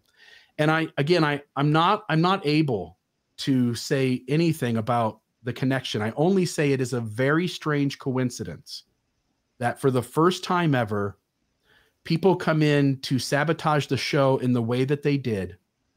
And then within a few minutes, Cardin Ellis, who seems to care less about the content we put out, because we've invited him to respond and Midnight Mormons to respond to things we've done, and they often take a long time and most of the time don't respond at all. He purchases these two questions in the same show, only minutes apart, and his questions have to do with the topic we were talking about when the distraction happened. And I just want to note that that is odd. And then, and again, I'm also, there's lots of other things. There's this other thing too, where years ago, Kwaku was creating fake profiles, and he created a fake profile named Dave Schmidt, which was a white teenage face. And we collected enough evidence behind the scenes to prove almost conclusively, and to the point where we knew that Kwaku knew it was a fake profile, and it almost assuredly was him, of this person named Dave Schmidt, so that he could go online as a white person and make more harsh comments than he would do under his own identifiable persona. Okay, so let me just say a couple things. First off, that could be a coincidence. It could be, with the N and then the I and then the G and then the G and the different accounts and being blocked, and then Cardin Ellis shows up at a place where I would never expect Cardin Ellis to be. I mean, if he's going to be in live chat, I would expect it would be here on Mormonism Live, not on Almost Awakened, which really doesn't have anything to do with Mormonism very much, right, Bill? No, and I did respond to his questions, not on air, but I did send him a private Facebook message and answer his questions, which I don't think are anything that we would need to duck from. They're just questions that are easy to answer. Right. The thing that is not a coincidence is this idea of trying to spell that word in separate posts, each containing one capital letter, so it appears down the screen instead of across the screen, if that makes sense. Okay. Which is identical to what was going on at the Almost Awakened versus what was going on in that tweet that Kwaku had shared. Now, here's something that struck me, which I thought was interesting. We've got DezNat, who really likes the slogan, Brigham Young did nothing wrong. And here we've got a post that says, which one do you like better? They've got a picture of Brigham Young holding a Bowie knife, which is photoshopped in, saying Brigham Young did nothing wrong. And then they've got one with Brigham Young holding a revolver pointed at the observer, saying Brigham Young did nothing wrong. So which one do you like better, Brigham Young with a Bowie knife or Brigham Young with a revolver? But this whole slogan of Brigham Young did nothing wrong. After Elder Holland gave his musket speech in August of 2021, Midnight Mormons did a podcast in which they defended him. The thing that struck me was the title of their podcast, which we have up there. And guess what the title of their podcast was? Elder Holland did nothing wrong. So is this another coincidence? I don't know. I'm just making the observation and letting the audience draw whatever conclusions they want to draw. And remember, there was a meme or two earlier that said Elder Holland did nothing wrong as well, directly from DezNat. Right. Your thoughts about this, Ryan? Yeah, I mean, they're clowns. They're just trying to be edgy, and that's really all I'd say about them. Is, I mean, I watched the debate with URFM, and they showed up in body armor, and they're clowns, which incidentally, you could tell from the screen, we're empty plate carriers. I've worn body armor, and I know what an empty plate carrier versus a full one looks like. And it was just so that they could play the victim. And, you know, while we're on the subject, Cardin, your flag patch was backwards, and you know it, and your excuses were just about as hollow as your apologetics. I hope he's watching. All right. I hope he's watching. Maybe he can donate. He will be. We might $12 see him in the more. live chat. We'll look for him there. And here's something else. This is a statue of Brigham Young at BYU with, I think, photoshopped on it as if it were graffiti on the base of the statue. Did nothing wrong. Hashtag DezNat. And then over here is another one. Maven, I think you found this one. Did you interpret this? The one with it looks like a headstone that says Lego Joseph Smith on top of a hill? Yes.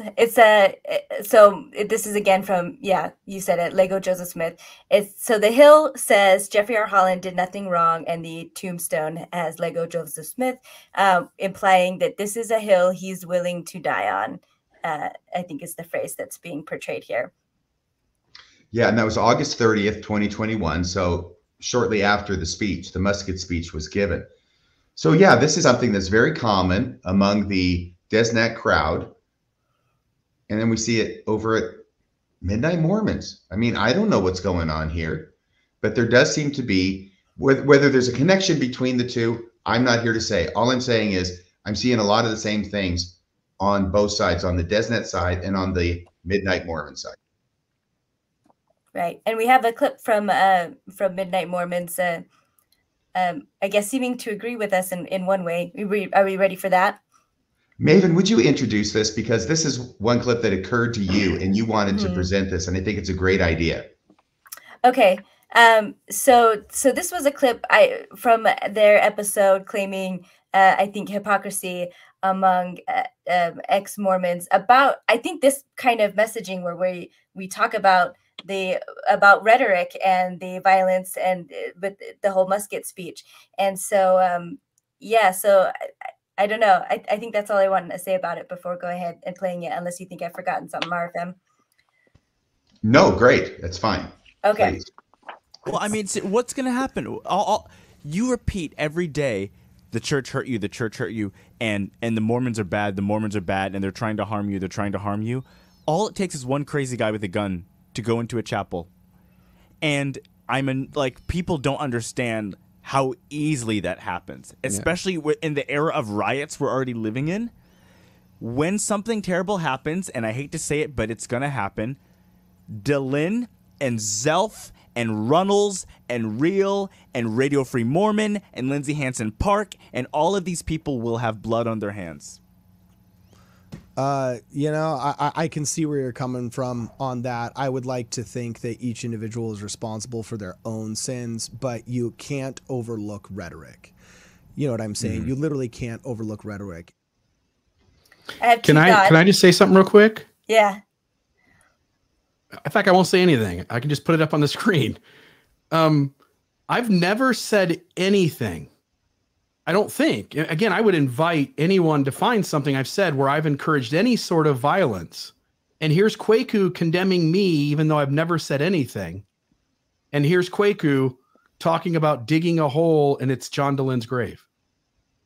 That was going to be my point as well, is what he said in the beginning, like the church hurt you, the church hurt you. So we can't say that. It seems like he's saying it's not okay to point out harmful things about harmful organizations at all. That just doing that is somehow an invitation to violence, when it's just patently ridiculous.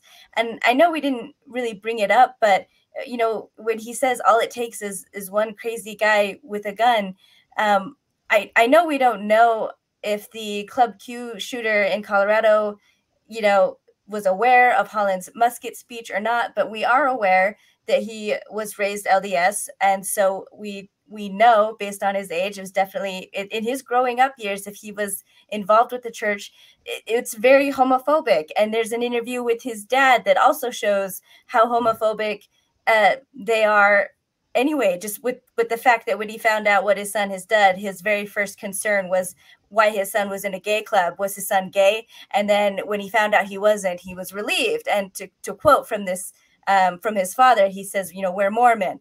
We don't do gay.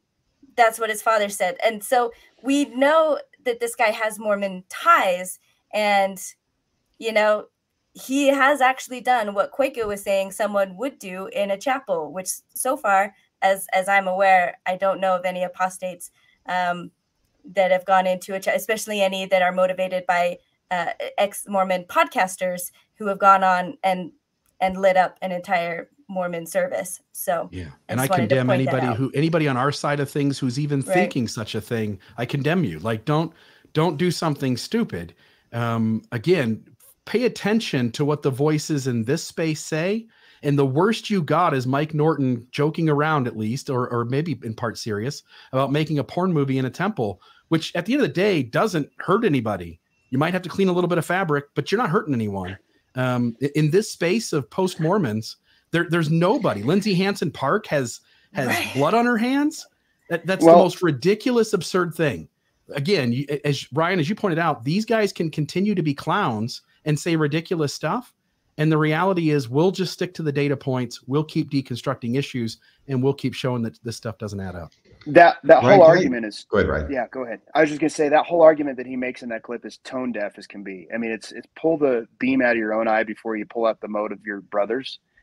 Yeah. It's ridiculous because it's not like we're making up the fact that the church hurt people. If you're worried that someone is going to do something because the church hurt them, stop hurting people. Stop protecting child abusers. Stop lying to people and gaslighting people, and stop hurting people. And I condemn that violence, for the record, myself. Condemn it 100%. But to claim that the critics of the church are the cause of something like that, no, the critics of the church are the critics of the church because of what you're doing. What's worse, to make an inference that you're going to film a porn movie in a temple, or to make an inference that you're digging John DeLynne's grave, especially in light of the other violence that the comment comes in light of, which is Samantha is speaking out about the Inglourious Bastards clip. If you have the ability to look in the mirror as a responsible human being, you have to recognize you're the one who is saying more serious verbiage that is encouraging violence. And I wanted to point out too, thanks, RFM. Just that everything that we talk about, it's issues, it's systems. The phrase is said all the time, systems, not people. So there's no way that going up and shooting up a church would actually help or solve anything at all. But on the flip side, the people who are getting different treatment or violence because of rhetoric like Elder Holland's musket speech, like you pointed out earlier, the LGBT community is marginalized. They are kicked out of their families a lot, or at least not accepted by them, at the very least. And they do experience actual violence. So that is towards individuals of a certain group, not systems. Whereas what we talk about, or Lindsay or John or anybody else, Zelf on the Shelf, it's always pointing out the harms caused by the doctrines and the practices of the church. So it's never about, apples and oranges. It's a big difference. difference. The people in the pews. Totally. That's it. I was going to say three things real quick. First off, Kwaku saying that Lindsay Hansen Park et al. Will have blood on their hands seems pretty rich to me from a guy who retweeted the Inglourious Bastards video and then is saying, like, I'm digging a hole and it's his grave. The second thing has to do with Cardinellis, who insists that rhetoric matters. Rhetoric is important. You can't overlook the rhetoric. Well, these are the guys who are defending Elder Holland in Elder Holland Did Nothing Wrong for using the rhetoric he used. So obviously you can disregard rhetoric if it's coming from church leaders or people with whom you agree. Amen. It's only other people who actually don't even use violent rhetoric. They're the problems, and they're the ones who will have blood on their hands. But the overarching thing, and the thing that's really helped me with this podcast to understand people like Midnight Mormons, is so often we sit there and say, well, they're inconsistent. They say this over here, they say this over here. They have no connection to the facts. They make stuff up and they just blurt it out. It doesn't make any difference if it's true. And I think we spend enough time trying to hold them to the facts, to hold them to consistency. But then I realized this is the overlap between DezNat and Midnight Mormons. They're not trying to be consistent. Consistency is not important to them. Sticking to the facts is not important to them. All they're about is trying to shock and be outrageous and get attention and put other people back on their heels and try and get them offended and cowering and trying to destroy people. But that's all they do. There is no substance there. There is no there. And so it suddenly made me realize that my spending time trying to analyze what they're saying in a logical fashion is like trying to play baseball on a hockey rink. Yeah.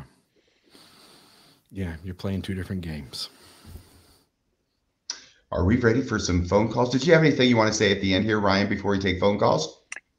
You know, I think we covered everything I wanted to say and more. So it's a hard thing. And I guess one thing does come to mind. I was a political science major in college. My senior thesis was on radicalism and fundamentalism in Islam. And I think that DezNat has largely some of the same problems that the terrorist groups have out there. And that is that there is no central leadership telling them what to do and what's not acceptable.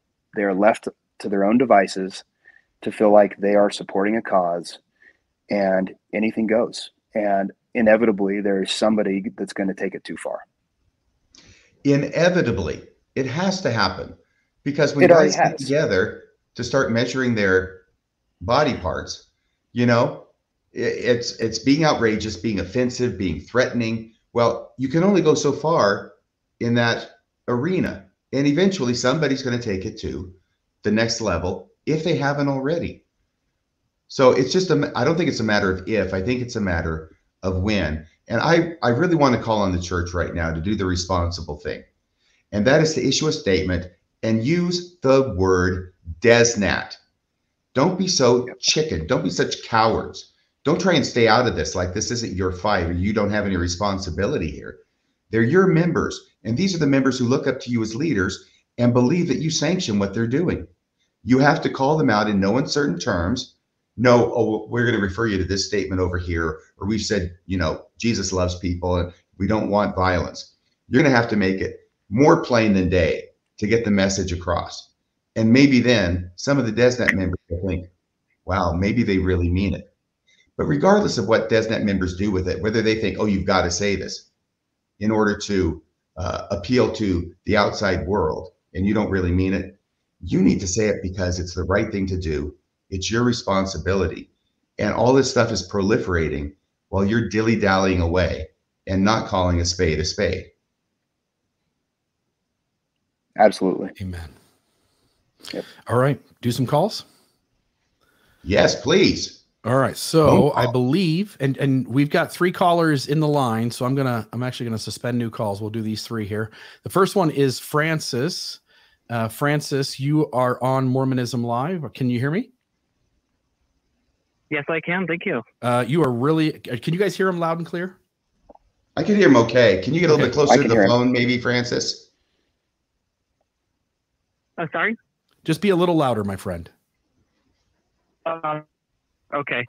So thank you for letting me on. This is great. I love the podcast. I guess my question for you, and I know you covered this a little bit with talking about what the church needs to do and with these fringe groups inside of Mormonism. But I'm wondering, as speaking more generally on just the religious violence, where else do you see that solution coming from? I know I've heard some people argue about reformation in like the radical Islamic groups or abolition with these groups. So I just love to hear any thoughts on that.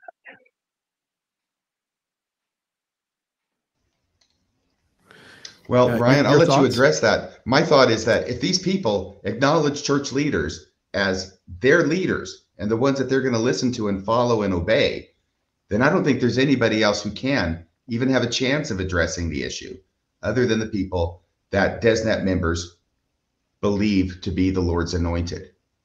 What do you think, Ryan? Yeah, I agree. I don't know that there's an easy solution for it. I think that eventually with a group like this, you tend to have people like myself who ultimately burn out of it because they have some integrity left and then they find their way out.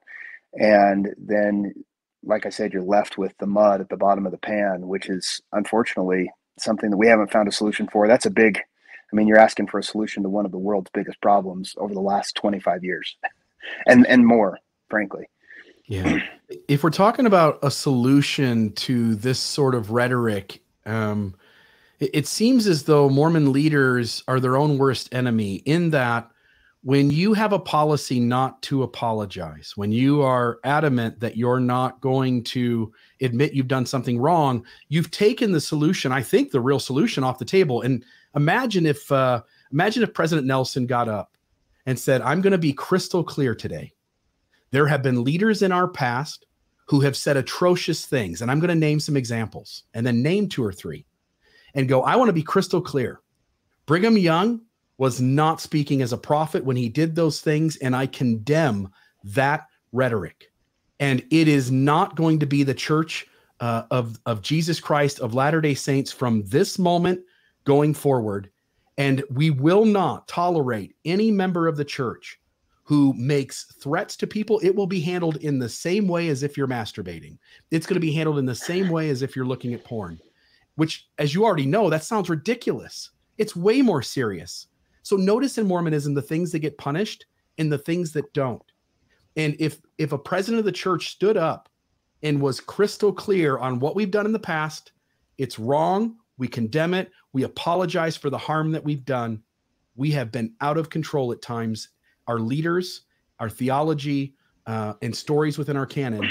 And from this day forward, we're not going to do that anymore. And that message would be crystal clear. The church from that moment forward would understand where the church stands from this point moving along. Can I say, Bill, I'm so impressed with that answer you gave off the cuff. This is one of the reasons that I'm so honored to be a co-host of the same podcast with you. And I mean that from the heart. Yeah. Thanks, my friend. All right, we'll go to another call. This is maybe the Cultural Hall. Who am I speaking to? Cultural Hall. All right, you are on the air. I hear you a little quiet too, but it might just be on my end. If you don't mind just being a little louder, and you're on the air, Mormonism Live, with myself, with RFM, and with Ryan and Maven. Hi, Cultural Hall. I just want to say, Cultural Hall has called in before, is very active on TikTok, or not TikTok, sorry, but on Twitter, and engages in DezNat on Twitter regularly and quite funnily as well.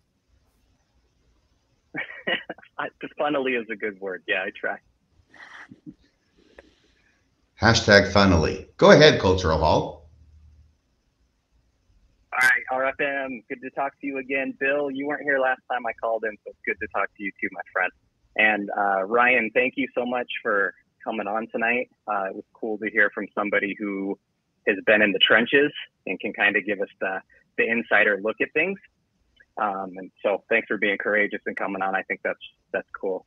And my question actually is for Ryan. So back when you were more active with DezNat, was it mostly a DezNat sausage fest, or were there any sisters who were involved in it? Because there's a decent amount these days on Twitter.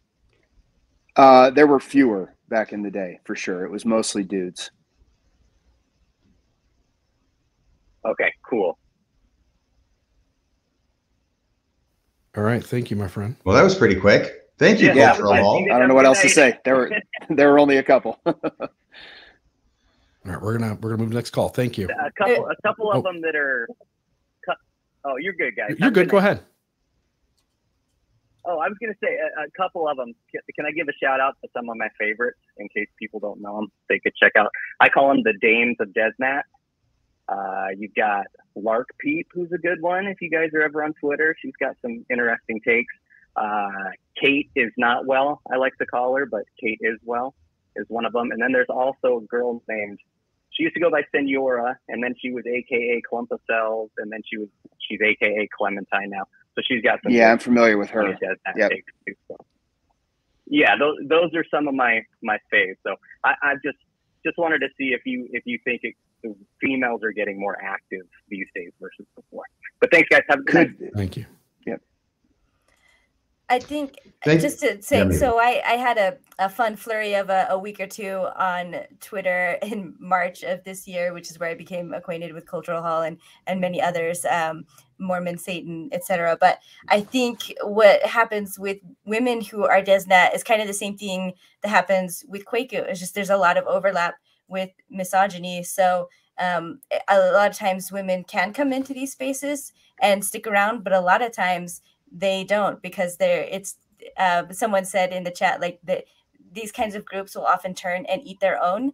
And so that is something that's really common. It just takes one time tweeting something that another DezNat person doesn't like or agree with, and then they pile on you. So there's no loyalty there. So yeah, it does take a pretty strong woman, I guess, to stay through that, or at least be able to avoid angering if she's saying the same misogynistic lines and is just, as misogynistic and has internalized that as much as the men, then she's all right and she'll be able to stay. But it won't take long. I mean, a lot of things they say are just, like, women are a mess. That was one that someone had told to me as an excuse of why priesthood leaders need to be above them. It's just like, look at, you can't function without us. And I feel like I'm functioning pretty well without a man being in charge of me. So anyway, it's that kind of a thing. So it's possible, but there's that overlap there, and it's a tough community for that. Love it. Thank you, Maven. One of the things I'm taking away from this is that there are 3 things that probably should not go together: sausage fests, masturbation, and Bowie knives. But that's just me. Could we have a third caller, Bill? We've got one more. So this is going to be, I believe, is this Joan? Yes, it is. All right, Joan. Glad to have you on. I'm aware of who you are. Go ahead and you're on Mormonism Live with the whole crew and Ryan. Go ahead and share your thought. Okay. First of all, I've got 2 things. First of all, I'd like to really thank Ryan for giving me a new perspective on how my ex-husband must have felt being the head of a family and the pressure he would have been under. It doesn't excuse the way he behaved, but it does give me a bit of a more compassionate understanding of where he would have been. And the second thing I'd like to say, in the chat, I said that if we...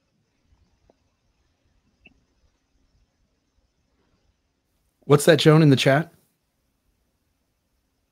Oh, and in the chat, I said that if people had a theocracy, their freedoms would be dented a lot more than they realise. And I think that if you took the church to its extreme, being in a total theocracy, and you had to be totally obedient and not cherry pick which commandments you were going to obey, you would pretty soon find that your freedoms were restricted.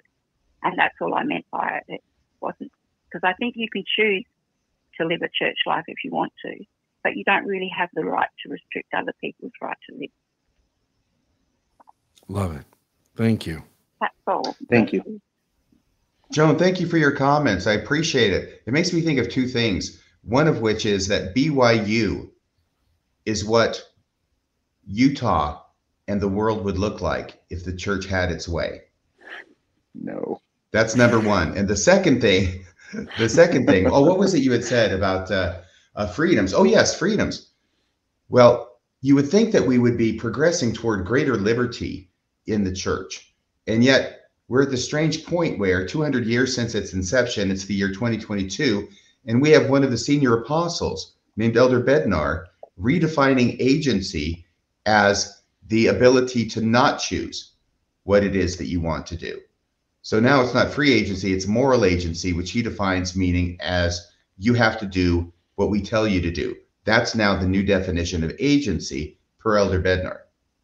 Yeah, that's crazy. That if you would have told me when you and I were a little younger and we were both in the church, and I think there probably was maybe a little bit of overlap, if you would have told us that free agency would be done away and what would come out would be something the opposite of free agency, where you are under obligation to do everything a certain way and your individuality is gone, I would have told you you're crazy, and you would have told me I'm crazy. Yes. Well, you're still crazy. Yeah. But no, absolutely. Everything is upside down. It's absolutely incredible. And apparently the majority of active members of the church are not finding anything objectionable about it. No. Maven, do you have something to say? Yeah. We're winding up, so let you give your closing comments.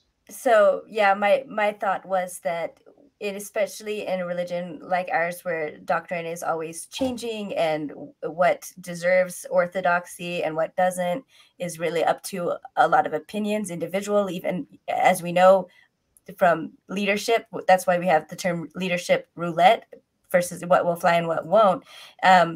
I think, to go along and piggyback off of what Joan was saying, if we were to be in this fantasy that they think would be this perfect place where there are no apostates and there are no obese people, feminists, it just, all of the people that they hate are all gone and it's all like the good old days.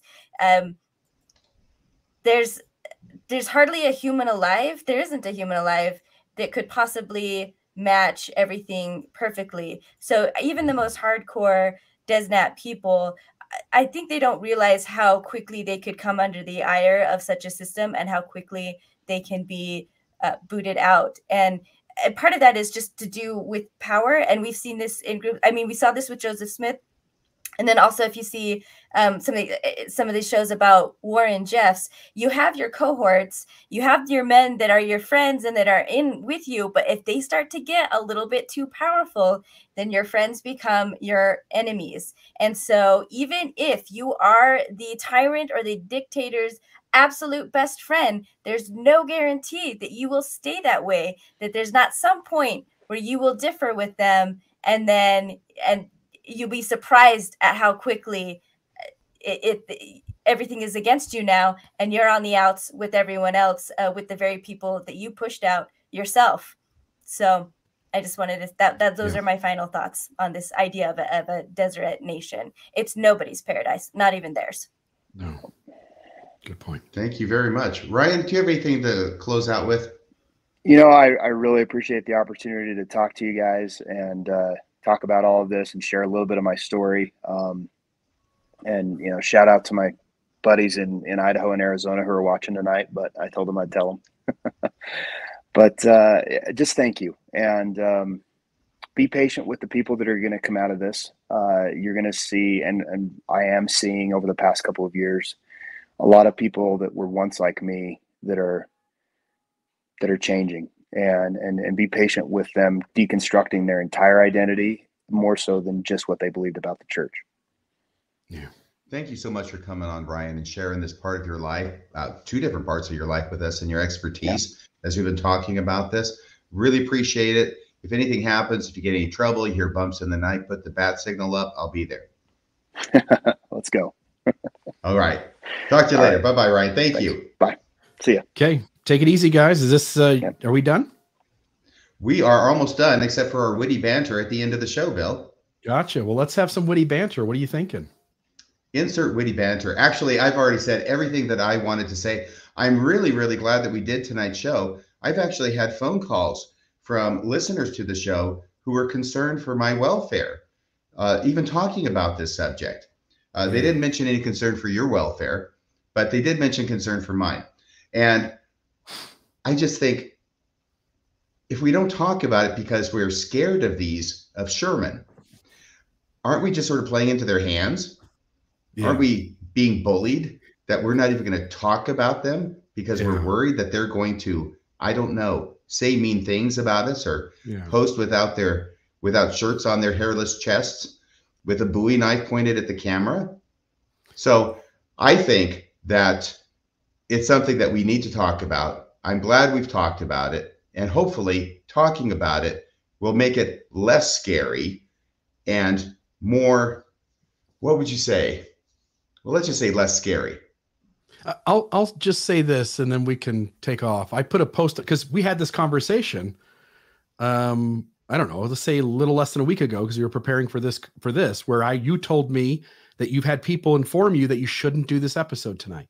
And I sat down and I was thinking, like, what are all the reasons in which it would be normal or reasonable for someone to feel some apprehension when they speak publicly in this space? And I put a post on Facebook where I said, maybe I'm crazy. Here's all the things I think about inside Mormonism. Danites and whistling whittlers and blood atonement and SCMC and threats from Trevor Shane Bowen, Shane Bowen's son. At this point, there's enough things that would give me pause that if I haven't stopped talking about Mormonism now, you could probably lump a few more threats on top and it isn't going to do much good. I just don't think these voices, you, me, and other folks in this space, we're the kind of folks who want to shine a light on something, even if there is some perceived dangers that are possible out there. And I don't think DezNat's going to convince me to stop talking. They've got a lot of other trashy stuff in Mormonism that they can just get in line with. Yeah, there's a lot of things that I could say about DezNat members that might not be fit for prime time, but I think I'll just say that my perception is they're just a bunch of paper tigers. Yeah. Fold them up, make a paper airplane, and just throw it